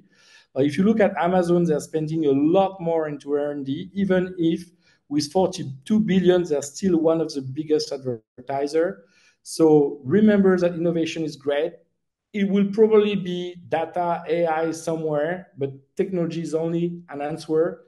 Always wonder what is the right question, and probably always start from the customer point of view and the customer pain point. Thank you so much. I know it was quite a lot, so feel free if you have any questions. Thank you very much, Emmanuel, for your great speech and the inspiration. So thank you very much. If there are some questions, please ask them into the chat, and maybe you have some seconds. I don't know if there are some. But otherwise, we have our panel discussion, and hopefully we could answer some of the questions maybe. So thank you very much, Emmanuel. There are no questions so far I've seen. So otherwise, just send us the questions and we could even transfer them to Emmanuel and maybe later on discuss them into our panelists. Thank you, Emmanuel. Now switching back to German. Ja, herzlichen Dank nochmal auch an Emmanuel auf Deutsch. Ja, wir lassen Sie uns ganz kurz einsteigen, lasst uns einsteigen in unsere Diskussionsrunde. Ich freue mich riesig, wie gesagt, dass Jannika mit uns diskutiert hat und vorhin schon vorgestellt. Sie ist verantwortlich für Retail bei Google. Ich freue mich auf Stefan, wie in jedem Jahr bis jetzt, unseren Hauptgeschäftsführer des HDEs. Und natürlich freue ich mich auch darauf, einen Vertreter zu haben von der Retail-Seite. Clemens, klasse, dass du mit uns diskutierst heute über das Thema, verantwortlich für den Bereich E-Commerce bei der REWE. Und Thorsten von der Beratungsseite, verantwortlich für den Bereich Handel in der Strategieberatung. Vielleicht erste Frage, Personalisierung war ja so ein Thema, was wir hatten als erstes und haben viele Beispiele auch gesehen, wie das halt eben funktioniert, die Personalisierung, und ich ein Einkaufserlebnis schaffen kann. Und vielleicht die erste Frage an Stefan. Wenn ich jetzt so sehe, diese Personalisierung, die wir da gesehen haben, auch in New York und auch in der CES oder auch die chinesischen Beispiele, was meinst du, wie können wir als deutscher Händler davon profitieren? Was ist das, was wir mitnehmen können daraus, was auch in Deutschland vielleicht, sagen wir mal, so Bestand haben könnte? Ja, das kann man gar nicht so einfach beantworten direkt, weil wir haben gesehen, welche technischen Möglichkeiten insgesamt da sind. Und die letzte Aussage war ja eben so deutlich. Wir haben die Antwort, aber stellen uns nochmal die Frage dazu. Also insofern ist es genau der Punkt, man muss das wirkliche Konzept haben. Und es ist gar nicht die Frage stationär oder online, sondern um Kundenerfolg und also Kundenerlebnis, Kundenerfolg zu haben, braucht man natürlich genau diese Personalisierung. Insofern, unsere Kaufleute, nenne ich es mal, wussten immer schon, was Kunden direkt wollen. Und heute haben wir natürlich eine vielfältigere Welt insgesamt. Und von daher ist es total spannend, wie man diese Möglichkeiten nutzen kann. Und der Verbraucher unterscheidet ja auch gar nicht mehr. Für ihn ist es eine Handelswelt. Er hat natürlich möglicherweise Anforderungen, die er aus dem Online-Geschäft heraus kennt, die er dann mitnimmt, wenn er stationär einkaufen geht. Und das ist, glaube ich, die große Herausforderung, dass man diese Welten zusammenbringen muss. Und dafür gibt es aber die entsprechenden Konzepte. Wenn ich das sehe, was wir mit unserer Retail-Garage machen, am Potsdamer Platz, also in dem Shopping-Center dort, laufen ja ständig Veranstaltungen, Seminare, Webinare, genau dahingehend, was man im Grunde genommen mit diesen technischen Möglichkeiten, die da sind, umsetzen kann, um diesen Kundenerfolg zu haben. Und das ist nicht eine Frage der Größe des Unternehmens. Wir haben natürlich jetzt gleich mit Clemens Bauer jemand von einem großen Handelsunternehmen dabei, aber die REWE ist ja gerade gekennzeichnet dadurch auch, dass es ein Unternehmerunternehmen ist und zig selbstständige Händler dahinter stehen, die die gleiche Herausforderung haben, nämlich dieses personalisierte Kundenerlebnis umzusetzen, ob im Supermarkt oder auch in anderen Vertriebsformen. Und das ist genau der Punkt, den wir eigentlich auch gesehen haben jetzt, was ich total spannend fand, auch in New York, dass es eben heute Möglichkeiten gibt der Skalierbarkeit. Diese technischen Dinge, die da sind, nicht nur großen Unternehmen vorbehalten sind, sondern auch mittelständischen Händlern, die, wenn sie das richtige Konzept umsetzen, mit Sicherheit dann auch Erfolg haben werden. Das heißt, die Personalisierung des Angebotes mit allen Möglichkeiten, die ich habe, Kundenbindung zu haben, den Kunden genau einschätzen zu können, meine Sortimentsplanung darauf abzustimmen, das gilt, glaube ich, für alle Einkaufswelten gleichermaßen und ist im stationären Geschäft genauso gut umsetzbar. Und diese konkreten Beispiele haben wir zum Beispiel in der Retail Garage und zeigen das dort anhand von Mittelständlern, die diese Dinge umgesetzt haben. Ob es ein mittelständischer Textilhändler ist, der in Baden-Württemberg eine sehr klare Aussteuerung seiner Marketingaufwendungen gemacht hat und in der Corona-Zeit damit kaum Umsatz verloren hat, obwohl sein Laden lange geschlossen war. Das sind also Beispiele, wo man eben auch mit Social-Media-Aktivitäten beispielsweise diese Kundenbindung halten kann und damit dann auch einen Erfolg im stationären Laden abbilden kann. Aber vielleicht gleich vieles mehr dazu. Danke dir, Stefan. Vielleicht nehmen wir es gleich auf. Du hast ja gerade gesagt, die REWE macht das ja auch gut und Personalisierung heißt, sage ich mal, an der Online- und Offline-Schnittstelle. Vielleicht, Clemens, an dich die Frage. Wie siehst du denn das Thema Personalisierung durch digitale Produkte bei den Akzeptanz der Konsumenten? Also nehmen das die deutschen Konsumenten eigentlich so an? Wir haben viele ganz tolle Beispiele gesehen. Instant Retail, zum Beispiel das Thema, was auch in China gespielt wird und so weiter. Aber wie ist es in Deutschland? Ist das Thema so der Personalisierung durch ich gebe meine Daten. Ist das etwas, was in Deutschland akzeptiert ist? Ich denke ja, aber es ist immer eine Frage von der Brand, für die du auch arbeitest oder für die, wo du diese Personalisierung auch quasi stattfindet, ja. Also ich glaube, es beginnt tatsächlich, du brauchst schon irgendwo eine Vertrauensbasis zu der Marke, sag mal, mit der du deine Daten teilst, ja. Und das beginnt ja auch erstmal, dass jeder Händler auch quasi ne, mit seiner Brand auch irgendwie Vertrauen schafft, ja. Und das beginnt natürlich auch beim Marketing, aber natürlich auch mit der Art und Weise, wie du mit diesen Daten umgehen möchtest. Und ich glaube, in Summe ist das so, solange du für Kunden auch relevante Vorteile schaffst, dann ist doch erstmal auch alles in Ordnung. Ja? Dann findet der Kunde das auch erstmal sehr, sehr gut. Ne? Also er braucht erstmal irgendwie einen guten Trust in die Brand, er braucht irgendwie einen guten Trust in die App oder die Personalisierung, die du da auch hast. Und er muss auch erkennen, dass es für ihn erstmal positiv ist. Ne? Also ich glaube, spooky oder seltsam oder an Ablehnung stößt du immer dann, also jetzt nehmen wir mal das Beispiel Weinfreunde, ja, ich weiß jetzt, du hast irgendwie drei, vier Rotweine bei mir bestellt, ne, und irgendwie 3 Minuten später ruft dich der Kollege von Liebherr an und sagt, Mensch, ich würde dir gerne den Weinkühlschrank verkaufen. Ne? Dann wird es ein bisschen seltsam. Ja, so, das kann ich jetzt auch gut verstehen. Ich glaube, das ist etwas, was man irgendwie nicht tun sollte beziehungsweise was auch gar nicht geht. Aber ich verstehe ja, dass wenn das so ein bisschen spooky wird und dann wird es ein bisschen aufregend, dann ist das nichts. Ne? Aber wenn ich daraus einen Vorteil habe und sage, ja, okay, ich habe es verstanden und die App zeigt mir irgendwie, oder die Web zeigt mir irgendwie Dinge an, die ich gerne trinke und die ich gerne probieren möchte und gibt mir eine Inspiration, die für mich einen relevanten Nutzen hat, ja, dann vertraue ich auch und dann finde ich das auch gut. Vielleicht, danke Clemens, Jannika, an dich gerichtet, weil es ging ja darüber, was Clemens sagte, Vertrauen schaffen, Daten, Gen AI kommt man ja nochmal dazu, das ist ein Thema. Aber wie schätzt du es generell ein, die zukünftige Entwicklung? Was sind neue Themen, auf die sich sozusagen der deutsche Konsumenten, auch der Handel freuen kann, was man mit Daten, mit künstlicher Intelligenz alles tun kann? Was glaubst du, sind da die zukünftigen Entwicklungen und was könnten so Implikationen sein für den deutschen Handel? So eher generell. Ja, Eckbert, da machst du ein ganz, ganz großes Feld auf, was die neuen Themen im Bereich AI und so weiter sind. Allen voran würde ich aber gerne noch einmal anschließen an das, was sowohl Stefan als auch Clemens gesagt haben, wenn es darum geht, um die Personalisierung von Angebotskommunikation oder auch der Kuratierung des Angebotes an Produkten, die dem Konsumenten, der Konsumentin zugänglich gemacht werden. Aus meiner Sicht ist das die ganz, ganz, ganz große Chance, die wir mit Generative AI haben. Und wir sehen auch, wenn wir einmal in die Google-Datenbank gucken, wie die Menschen nach Produkten suchen, dass es immer individualisierter wird und personalisierter, diese Suchanfragen, die bei uns eingehen. Und Emanuel hat es ja auch schon so ein bisschen angedeutet in seinem Vortrag, dieser Wunsch, wirklich das ganz spezielle Haarshampoo zu finden, was nur für mich relevant ist. Und ich gebe das mal ein ganz, ganz plastisches Beispiel aus dem Lebensmittelbereich. Wenn wir uns angucken, wie die Suchanfragen für das Thema Kuchenrezepte, insbesondere Geburtstagskuchenrezepte über die Jahre sich verändert haben, sahen wir so vor 3-4 Jahren einfach eine Suchanfrage, das war einfach Kuchenrezept oder Geburtstagskuchen. Heute sehen wir Suchanfragen wie ein Rezept für einen Geburtstagskuchen für einen 5-jährigen Jungen mit Glutenunverträglichkeit. Also es wird immer spezifischer und da sehe ich die ganz, ganz große Chance aus Händlersicht, so etwas effizient zu gestalten, eine Personalisierung für den Kunden zu gewährleisten. Jetzt komme ich aber zu dem, was du ja auch noch in deiner Frage beinhaltet hast. Was sind denn jetzt Anwendungsgebiete beziehungsweise neue Felder, die sich durch neue Technologien, allen voran Generative AI, ermöglichen? Und wie wir darüber mal ganz gern nachdenken, sagen, da müssen sich 4 Kreise überschneiden. Und nur in der Schnittmenge ist das, woran es sich wirklich lohnt, nachzugehen. Und die Kreise, die sich da überschneiden, ist einmal, kann dieses Problem überhaupt mit Generative AI gelöst werden?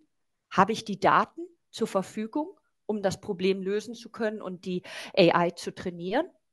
Passt dieses Problem gerade in die strategische Ausrichtung meines Unternehmens?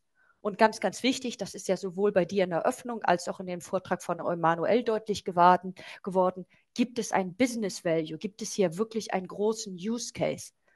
Und wenn du magst, können wir gern gleich im Folgebereich nochmal reingehen, was wir bei Google im Moment sehen. Was sind im Retail die Bereiche, die diese 4 Kreise überschneiden? Welche kommen da am meisten zum Vorschein? Können wir gern im Anschluss noch ein bisschen genauer beleuchten.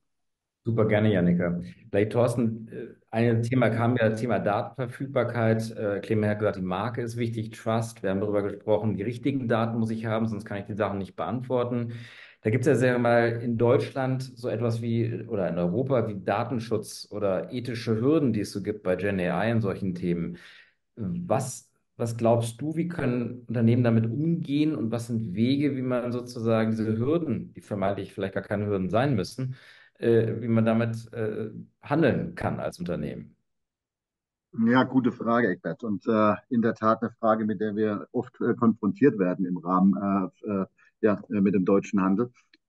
Vielleicht mal kurz den Bogen zu spannen. Ich glaube, in deinen Eingangsworten hast du es schon gesagt, dass das Thema Gen AI, das ist eine Technologie im Vergleich zu vielen anderen Technologien der letzten Jahre, die, ich sag mal, einen Einfluss auf die gesamte Wertschöpfungskette des Handels hat. Also sprich auf Effizienz, auf bessere Customer Experience. Es ist sowohl als auch wichtig.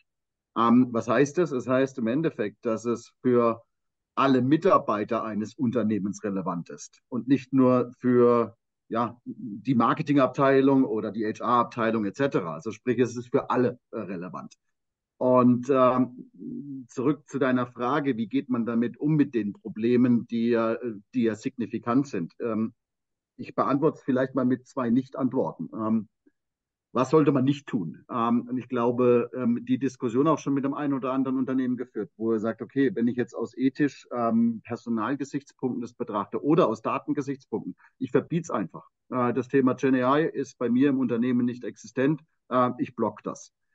Ich glaube, das ist wahrscheinlich mitunter einer der größten Fehler, sprich fehlende Innovation, fehlende Kundennähe, einfach die nächsten Schritte gehen. Sprich, das kann keine Lösung sein. Ein zweiter, und vielleicht ist das auf der anderen Extremseite genauso schwierig zu sehen, zu sagen als Unternehmen, ja, wir machen jetzt einfach mal und dann schauen wir mal, was damit passiert. Sprich, alle Mitarbeiter haben alle Möglichkeiten des Gen AI so zu nutzen, wie sie es gerade denken, ob es nur im Prompten ist, ob es im Entwickeln ist. Ich glaube, dann kommen wir wirklich in die Situation, wo wir dann zu Datenproblemen kommen, als auch zu ethischen Problemen. Bedeutet schlussendlich, weder das ganz Linke als auch das ganz Rechte ist relevant. Und das, was wir in der Diskussion immer mittlerweile sehr in den Fokus stellen, ist gesamthaftes Konzept, ein holistisches Konzept, gefördert und gesteuert vom Management, um genau die gesamte Bandbreite mit zu berücksichtigen. Sprich von Use Cases, von Business Cases, aber dann auch vor allem an die Mitarbeiter, an das Personal zu denken und dann natürlich an die Datenpunkte zu denken, an die Ethik. Und nur wenn man dann gesamten Bogen spannt bei dem Thema, hat man, glaube ich, die Chance, daraus wirklich einen signifikanten Mehrwert zu generieren. Danke, Thorsten. Vielleicht ein Thema, was wir hatten in der ganzen Diskussion, war ja das Thema auch Daten kam immer vor.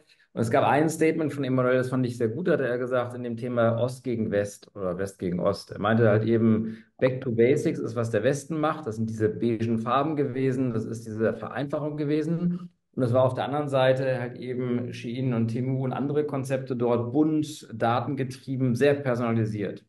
Stefan, vielleicht an dich die Frage, wenn man mal so raufschaut. Also Daten haben wir gerade gehabt, das Thema Datenschutz in Deutschland, Ethik in Europa, die wir haben.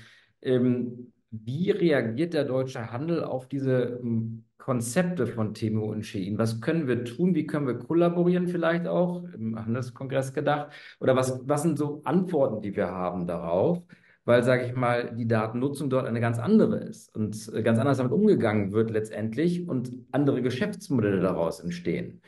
Was können wir als deutscher Handel darauf antworten? Eine ganz schwierige Frage oder Antwort. Vorweg muss man mal sagen, im letzten Jahr sind gut 2 Milliarden Produkte oder Pakete, Päckchen unter dem Zollwert von 150 € nach Europa gekommen. Das ist eine gigantische Zahl, die betrifft auch Deutschland, weil die Kunden natürlich genau diese Angebote nutzen. Teilweise auch nicht nachdenken darüber, welche Qualitäten und welche Produkteigenschaften damit verbunden werden. Wir haben es gerade bei dem chinesischen Anbieter Temu und Shein häufig auch mit Produkten zu tun, die eigentlich hier gar nicht verkauft werden dürften, weil sie nicht verkehrssicher sind, weil sie den Kennzeichnungsvorschriften nicht entsprechen, weil Kinderschuhe chrombelastet sind oder Textilien eigentlich nicht hier verkehrsfähig sind. Ein Riesenproblem, was da ist.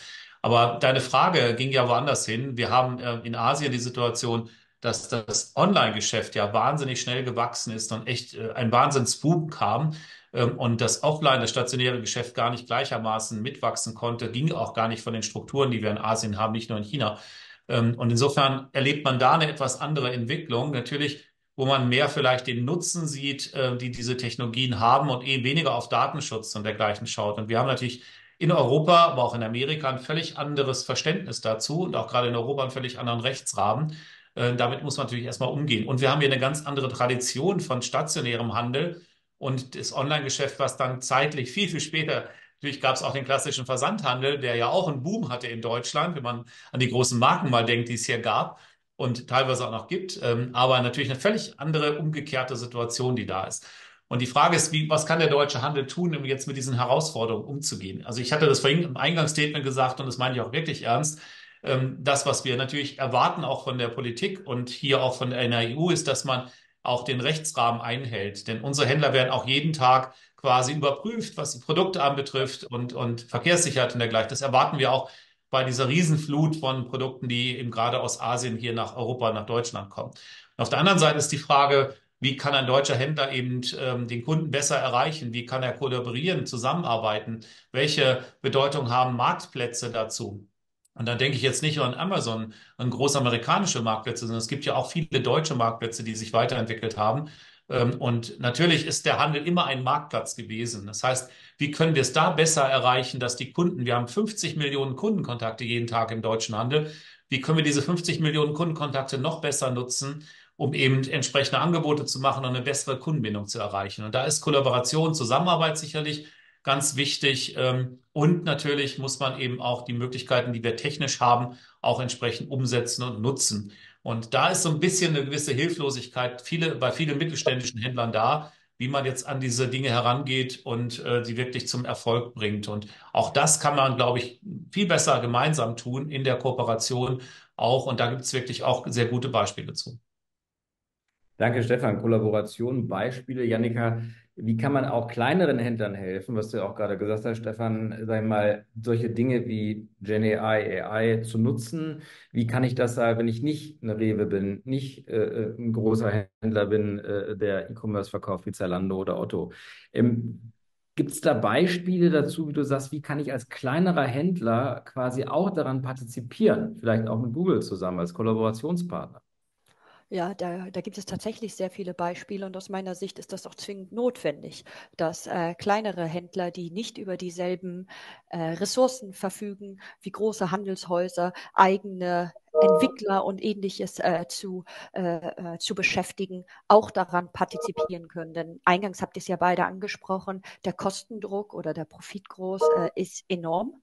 Und AI kann genau dabei helfen. So, was kann man jetzt tun, ist jetzt die Frage. Emanuel hat ja viele AI-Modelle, die es da draußen gibt, aufgezeigt. Ich schaue da jetzt einmal mit einer Google-Brille drauf, entschuldigt das, aber es gab ja auch noch genug andere Blickwinkel, die dort getätigt werden könnten. Was kann jetzt ein kleiner Händler tun? Aus meiner Sicht der erste Schritt ist, und das ist am leichtesten umzusetzen, ist im Werbebereich auf AI-gestützte Werbeformate zurückzugreifen und zu schauen, wie kann ich denn meine bestehende Kommunikation optimieren. Das wäre der erste Bereich. Sozusagen etwas nehmen, was schon da ist und einfach nutzen. Der zweite Bereich, wenn es dann darum geht, selber für mich spezifisch so etwas zu entwickeln, denken wir zum Beispiel mal an den ganzen Content, der auf einer Webseite eines Händlers zu finden ist oder aber auch in den E-Mails oder sonstigen Kommunikation, die an den Kunden und die Kunden herausgeht. Da ist es natürlich wunderbar, mit den verfügbaren Large Language Models, zum Beispiel Gemini bei Google, zu nutzen, um genau dies zu tun.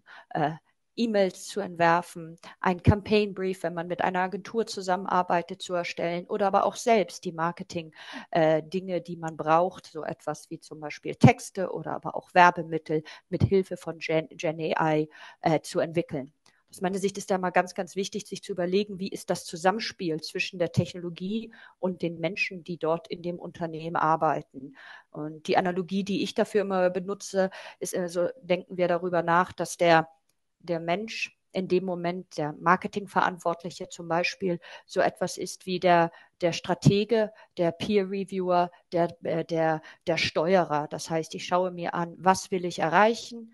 Wie kann mir die AI in diesem Fall zum Beispiel bei der Kreation, der Erstellung von dem Content helfen? Und ich schaue dann, funktioniert das so? Ist es so umgesetzt, wie es für mich passt? Und kann es jetzt so ausgesteuert werden? Also das aus meiner Sicht sind die konkreten Ansatzpunkte, AI-gestützte Werbeformate nutzen, die es einfach so fertig im Angebot gibt, plus existierende Large Language Model oder andere Generative AI-Fähigkeiten zu nutzen, um einzelne Prozessschritte im Unternehmen, wie zum Beispiel Werbemittelerstellung, E-Content-Erstellung, zu substituieren.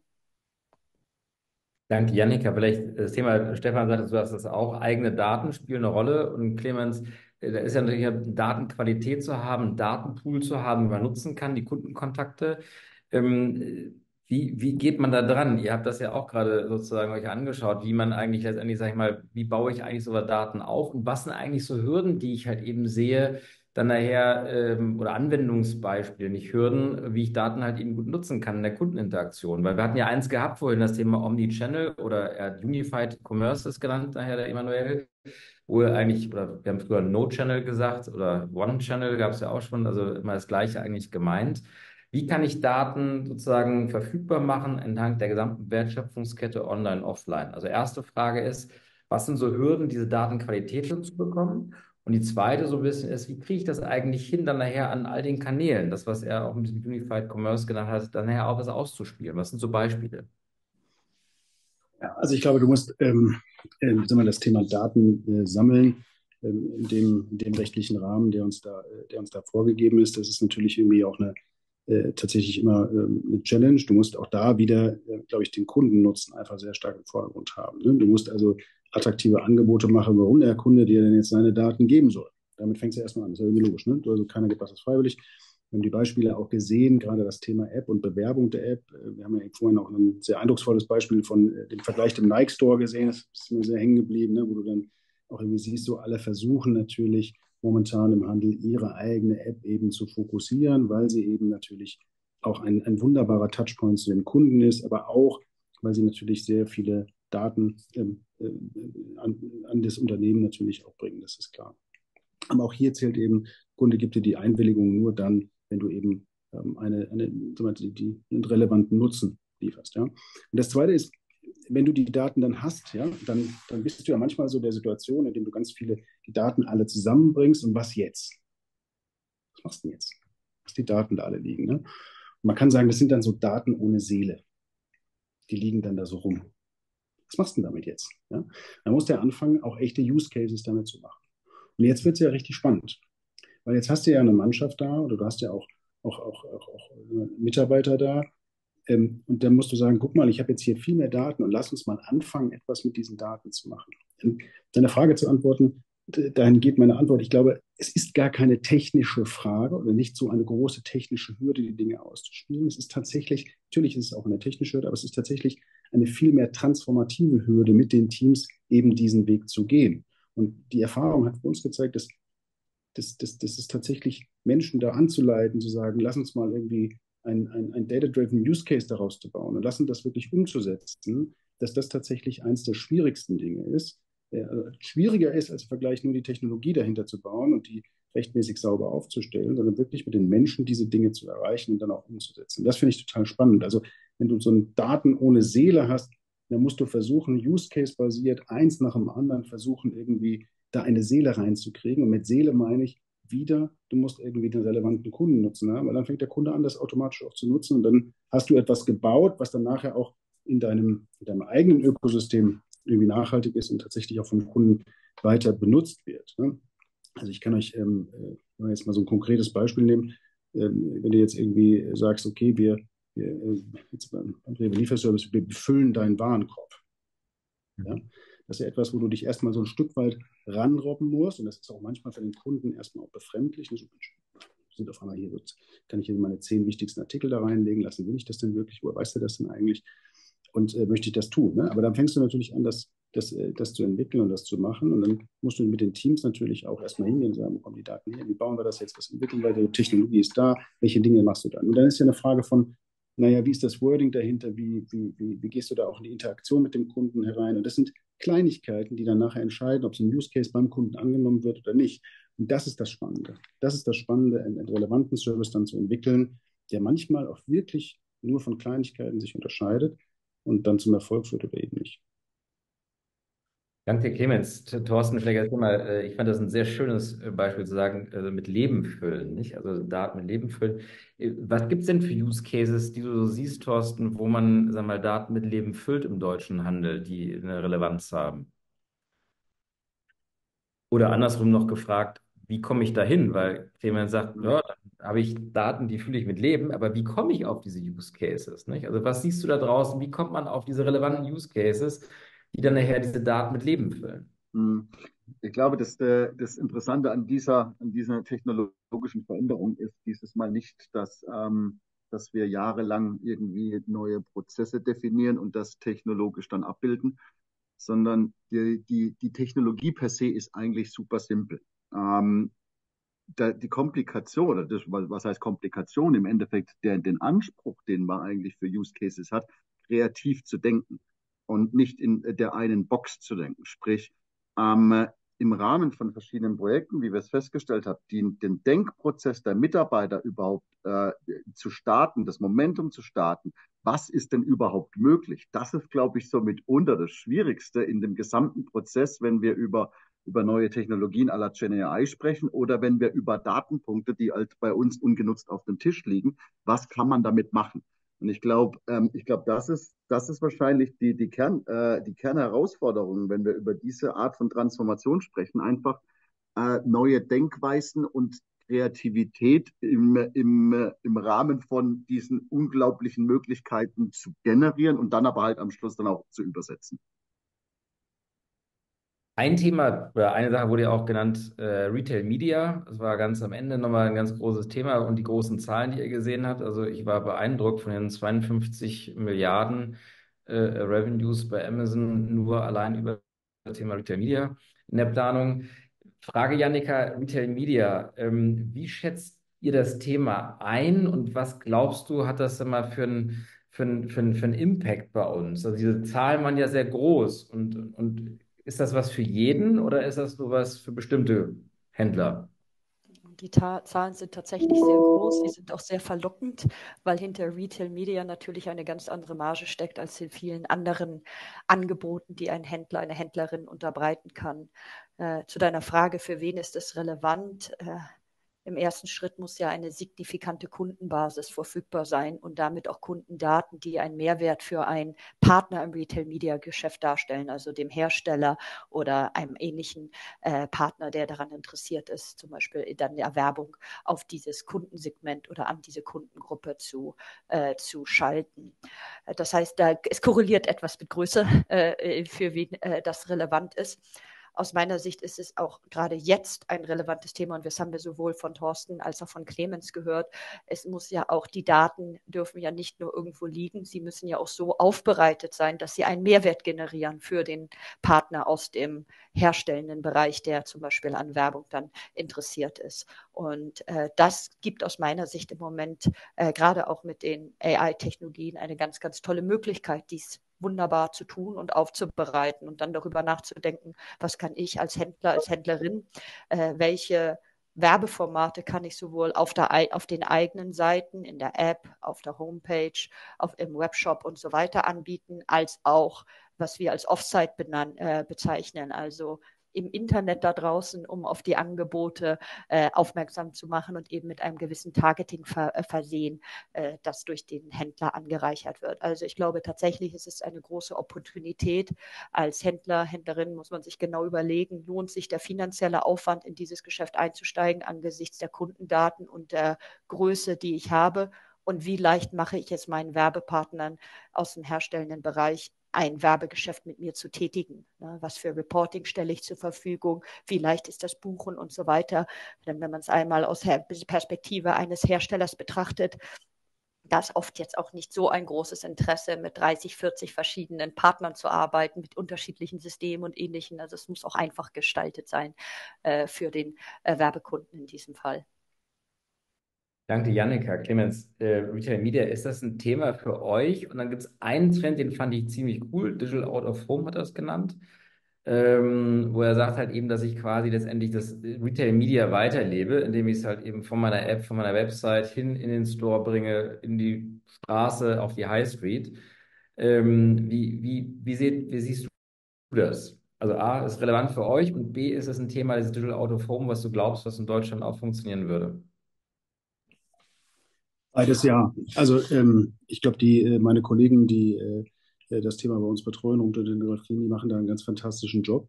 Und für uns im E-Commerce ist das tatsächlich eine ganz, ganz wichtige Säule, hier oder auch gemeinsam in Retail Media zu investieren. Ja, und da sind wir noch lange nicht am Ende. Und das macht es ja auch irgendwie super spannend. Ne? Also ich meine, du kannst ja wirklich äh, quasi von draußen Menschen auch in den Shop führen, sie dort auch noch mit demselben Banner beglücken und auch zeigen, guck mal, hier ist dein Angebot, hier ist das, was du brauchst. Und du kannst dann auch tatsächlich irgendwie klar die Produkte auch nach oben holen, wenn du möchtest, und das auch irgendwie entwickeln. Ne? Also ich glaube, etwas, wo es zum Beispiel so ein Beispiel, ne, also wenn man jetzt mal in die Touristik reinguckt, so bei Booking.com oder so, wenn man das nochmal anguckt, ne, was da eigentlich passiert, ne, und wie die Listings dann auch zusammenkommen. Wenn das einmal verstanden hat, ist es schon sehr, sehr beeindruckend, wie die Kollegen das dort auch quasi in einer anderen Art und Weise aber auch umsetzen. Ja? Insofern ist es für uns einfach sehr, sehr wichtig und da auch mit der Industrie zusammenzuarbeiten. Ich glaube, das bringt durchaus allen Partnern irgendwie einen guten Weg. Zu der Frage Digital Out of Home. Ich glaube, bei REWE ist das so, wir haben in jedem Store heute schon eine Screen am Eingangsbereich. Ja, so. Das heißt, wir haben, glaube ich, in den letzten Jahren ein sehr großes Digital Out of Home Netzwerk aufgebaut. Und das funktioniert einfach sehr, sehr gut. Das funktioniert einfach sehr, sehr gut. Es ist eine große Freude, sich das anzugucken. Es hat einen riesen Impact für eigene Messages, aber auch irgendwie für Messages innerhalb von einem Retail-Media-Bereich. Ich glaube, das ist eine gute Sache. Wenn man das jetzt noch weiter verlängern würde, ne, und das quasi hier noch mehr kollaborieren würde, auch mit externen Anbietern, dann macht das, glaube ich, in Summe viel Spaß. Danke, Clemens. Stefan, eine Sache kam, Back to Basics hatte das genannt, nicht? Und da war so ein Chart, ich erinnere mich, das, glaube ich, dritte, vierte Ja. durchgestrichen, hat gesagt, also NRF, Blockchain, NFTs, Blockchain, alle ganzen Ja. Buzzwörter, Jahre durchgestrichen und back to basics. Dann war so ein Charter, da standen diese ganzen tollen Anwendungen drauf, die wir in den letzten Jahren alle ausprobiert haben, so singulär, und die waren dann auch irgendwo nicht mehr alle im Trend. Was siehst du im deutschen Handel? Ist das eine Chance für den klassischen, gut gemachten Handel im E-Commerce, wie aber auch im stationären? Weil das Amazon-Beispiel wäre ja auch da, nicht? Also weg von irgendwelchen flackernden Dingen hin zu wirklich den Standardprozessen, genauso wie es auch im Store war. Ist das eine Ja, Chance für den Handel? ich glaube schon. Es ist ja auch nicht weg zu oder zurück zur Tradition zu gehen, sondern es ist eine klare Konzentration auf das eigene Konzept und das entsprechend auszuspielen. Nicht überfrachten, nicht zu viel digitale Gadgets, die es so gibt, mit reinzubringen, den Kunden auch gar nicht zu überfordern. Das heißt, der Verbraucher, die Kundinnen und Kunden sind ja in allen Dingen gleichermaßen unterwegs, in einer digitalen und einer physischen Welt. Und was sie anspricht, ist eben das positive Kundenerlebnis. Und da zu reduzieren, das Angebot zu konzentrieren, ich glaube, dass das Entscheidende im Hintergrund müssen die Prozesse natürlich trotzdem laufen. Das haben wir eben bei Clemens Bauer auch gehört. Das heißt, Daten haben unsere Händler immer schon gehabt, auch sehr viele Daten. Und die Frage ist, was macht man damit? Welche Daten sind wirklich relevant und wie bringe ich diese Dinge dann wirklich zusammen? Und wir haben das eben bei Retail Media auch wahrgenommen. Da, wo der Kunde sich auffällt, ihn dann anzusprechen mit den entsprechenden Angeboten, personalisiert, wie auch immer. Das ist eigentlich das Erfolgskonzept. Und ob das auf Marktplätzen digital ist oder im Supermarkt rein physisch, ist, glaube ich, gar nicht das Entscheidende, sondern der Kunde will ja gleichermaßen mitgenommen werden. Und wir erleben jetzt gerade in allen Medien, dass es in Amerika eine Renaissance des stationären Handels gibt. Also weg, ich will gar nicht sagen weg vom Online, aber wieder mehr hin zur physischen Einkaufswelt. Ob das wirklich eine Renaissance ist oder ein absoluter Trend nach vorne, das ist gar nicht der entscheidende Punkt, sondern wir sehen das ja auch bei Studien, wie Jugendliche sich im Grunde die Welt vorstellen und die Dinge wünschen, dass auch junge Menschen, die in völlig digital aufwachsen, eine physische Welt haben wollen. Die wollen nicht nur im digitalen Space sich miteinander treffen, die wollen auch in attraktive Läden gehen, in Städte hineingehen. Eben, die haben andere Anforderungen als vielleicht ein Kunde mit 60 oder 70 plus. Und das ist eine Riesenchance für den Handel, die Dinge da nochmal zusammenzubringen und umzusetzen. Aber nochmals, was, glaube ich, im Hintergrund getan werden muss, ist, wie schaffe ich es eben, meinen Werbeoutput so zu steuern, dass auch mit einem kleineren Budget, was ich habe, ein größtmöglicher Erfolg daraus kommt. Das haben wir bei Jannika eben schon Beispiele gehört, die auch machbar sind. Es ist nicht nur eine Frage der Größe von Volumen, von Budgets, von Werbebudgets, sondern eben von der Konzeption, die dahinter steht. Und da gibt es wirklich tolle Beispiele auch aus dem Mittelstand. Und wir haben das eben auch bei Thorsten gehört. Man muss dann natürlich alle Mitarbeiter mitnehmen und solch einen Job nicht nur der IT-Abteilung überlassen oder den Marketingleuten, sondern es betrifft alle Prozesse im Unternehmen. Ich glaube, das ist die größte Herausforderung, die wir dabei sehen. Vielleicht eine Sache, die er auch genannt hat, das war das Thema autonome Stores, wo er meinte, also die kommen, es dauert ein bisschen länger, als sie kommen. Und vielleicht die Frage, Thorsten, an dich. Wie schätzt du das ein, das Thema autonome Stores? Ist das ein Thema, was, sag ich mal, einen großen Prozentsatz einnehmen wird in Deutschland? Ist das ein Nischenthema oder wie wird sich das entwickeln aus deiner Sicht?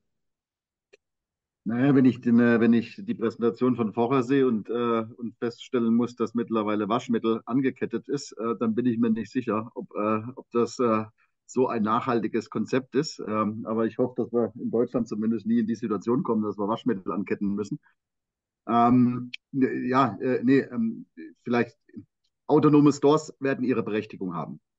Sie werden definitiv meiner Meinung nach nicht die derzeitigen Formate ersetzen.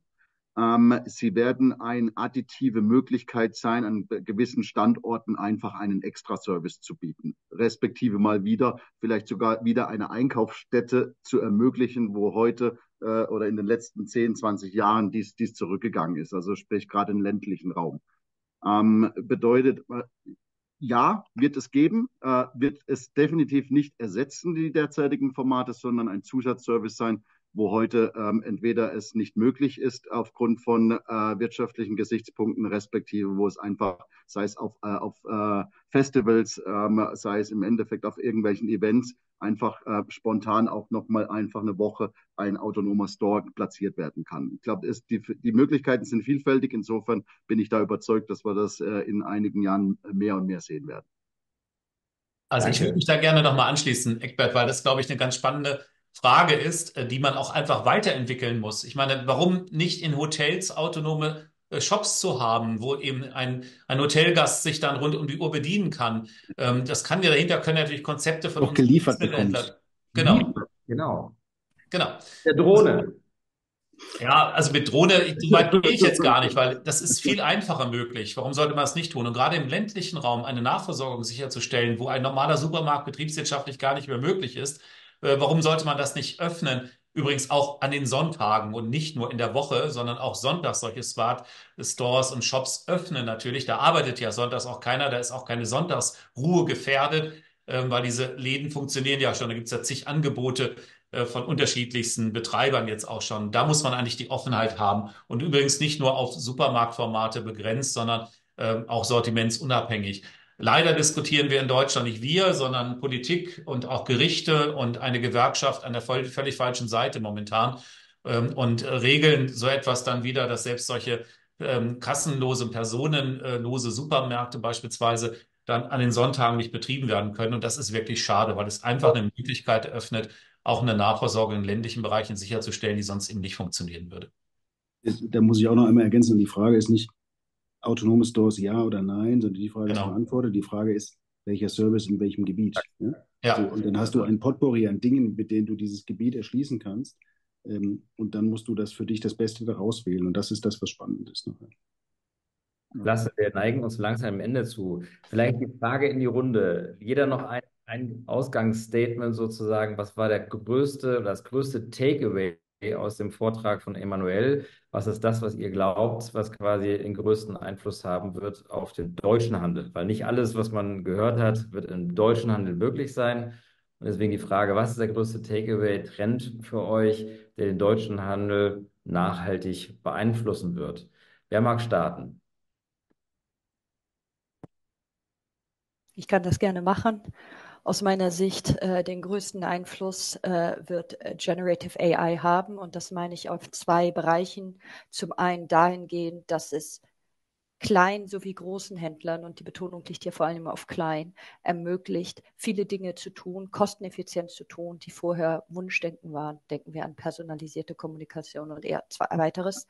Und der zweite Teil, der klang ja bei Immanuel auch an, dass es sich hin zu einem, was wir als Multimodal Generative AI bezeichnen, also Verbindung von Sprache, Video, Bildern, Text und dadurch einfach nochmal sehr viel mehr Möglichkeiten entstehen werden, die für den Handel eine Vielzahl an umsatzgenerierenden Use Cases eröffnen wird. Danke, Jannik. Ich kann dem sehr zustimmen, ich kann dem sehr zustimmen, das ist, glaube ich, einer der wichtigsten Trends. Und ich glaube, er kommt, auch wenn das jetzt vielleicht verwunderlich klingt, er kommt momentan mit dem Gefühl Back to Basics und in dem sehr starken Fokus Nachhaltigkeit.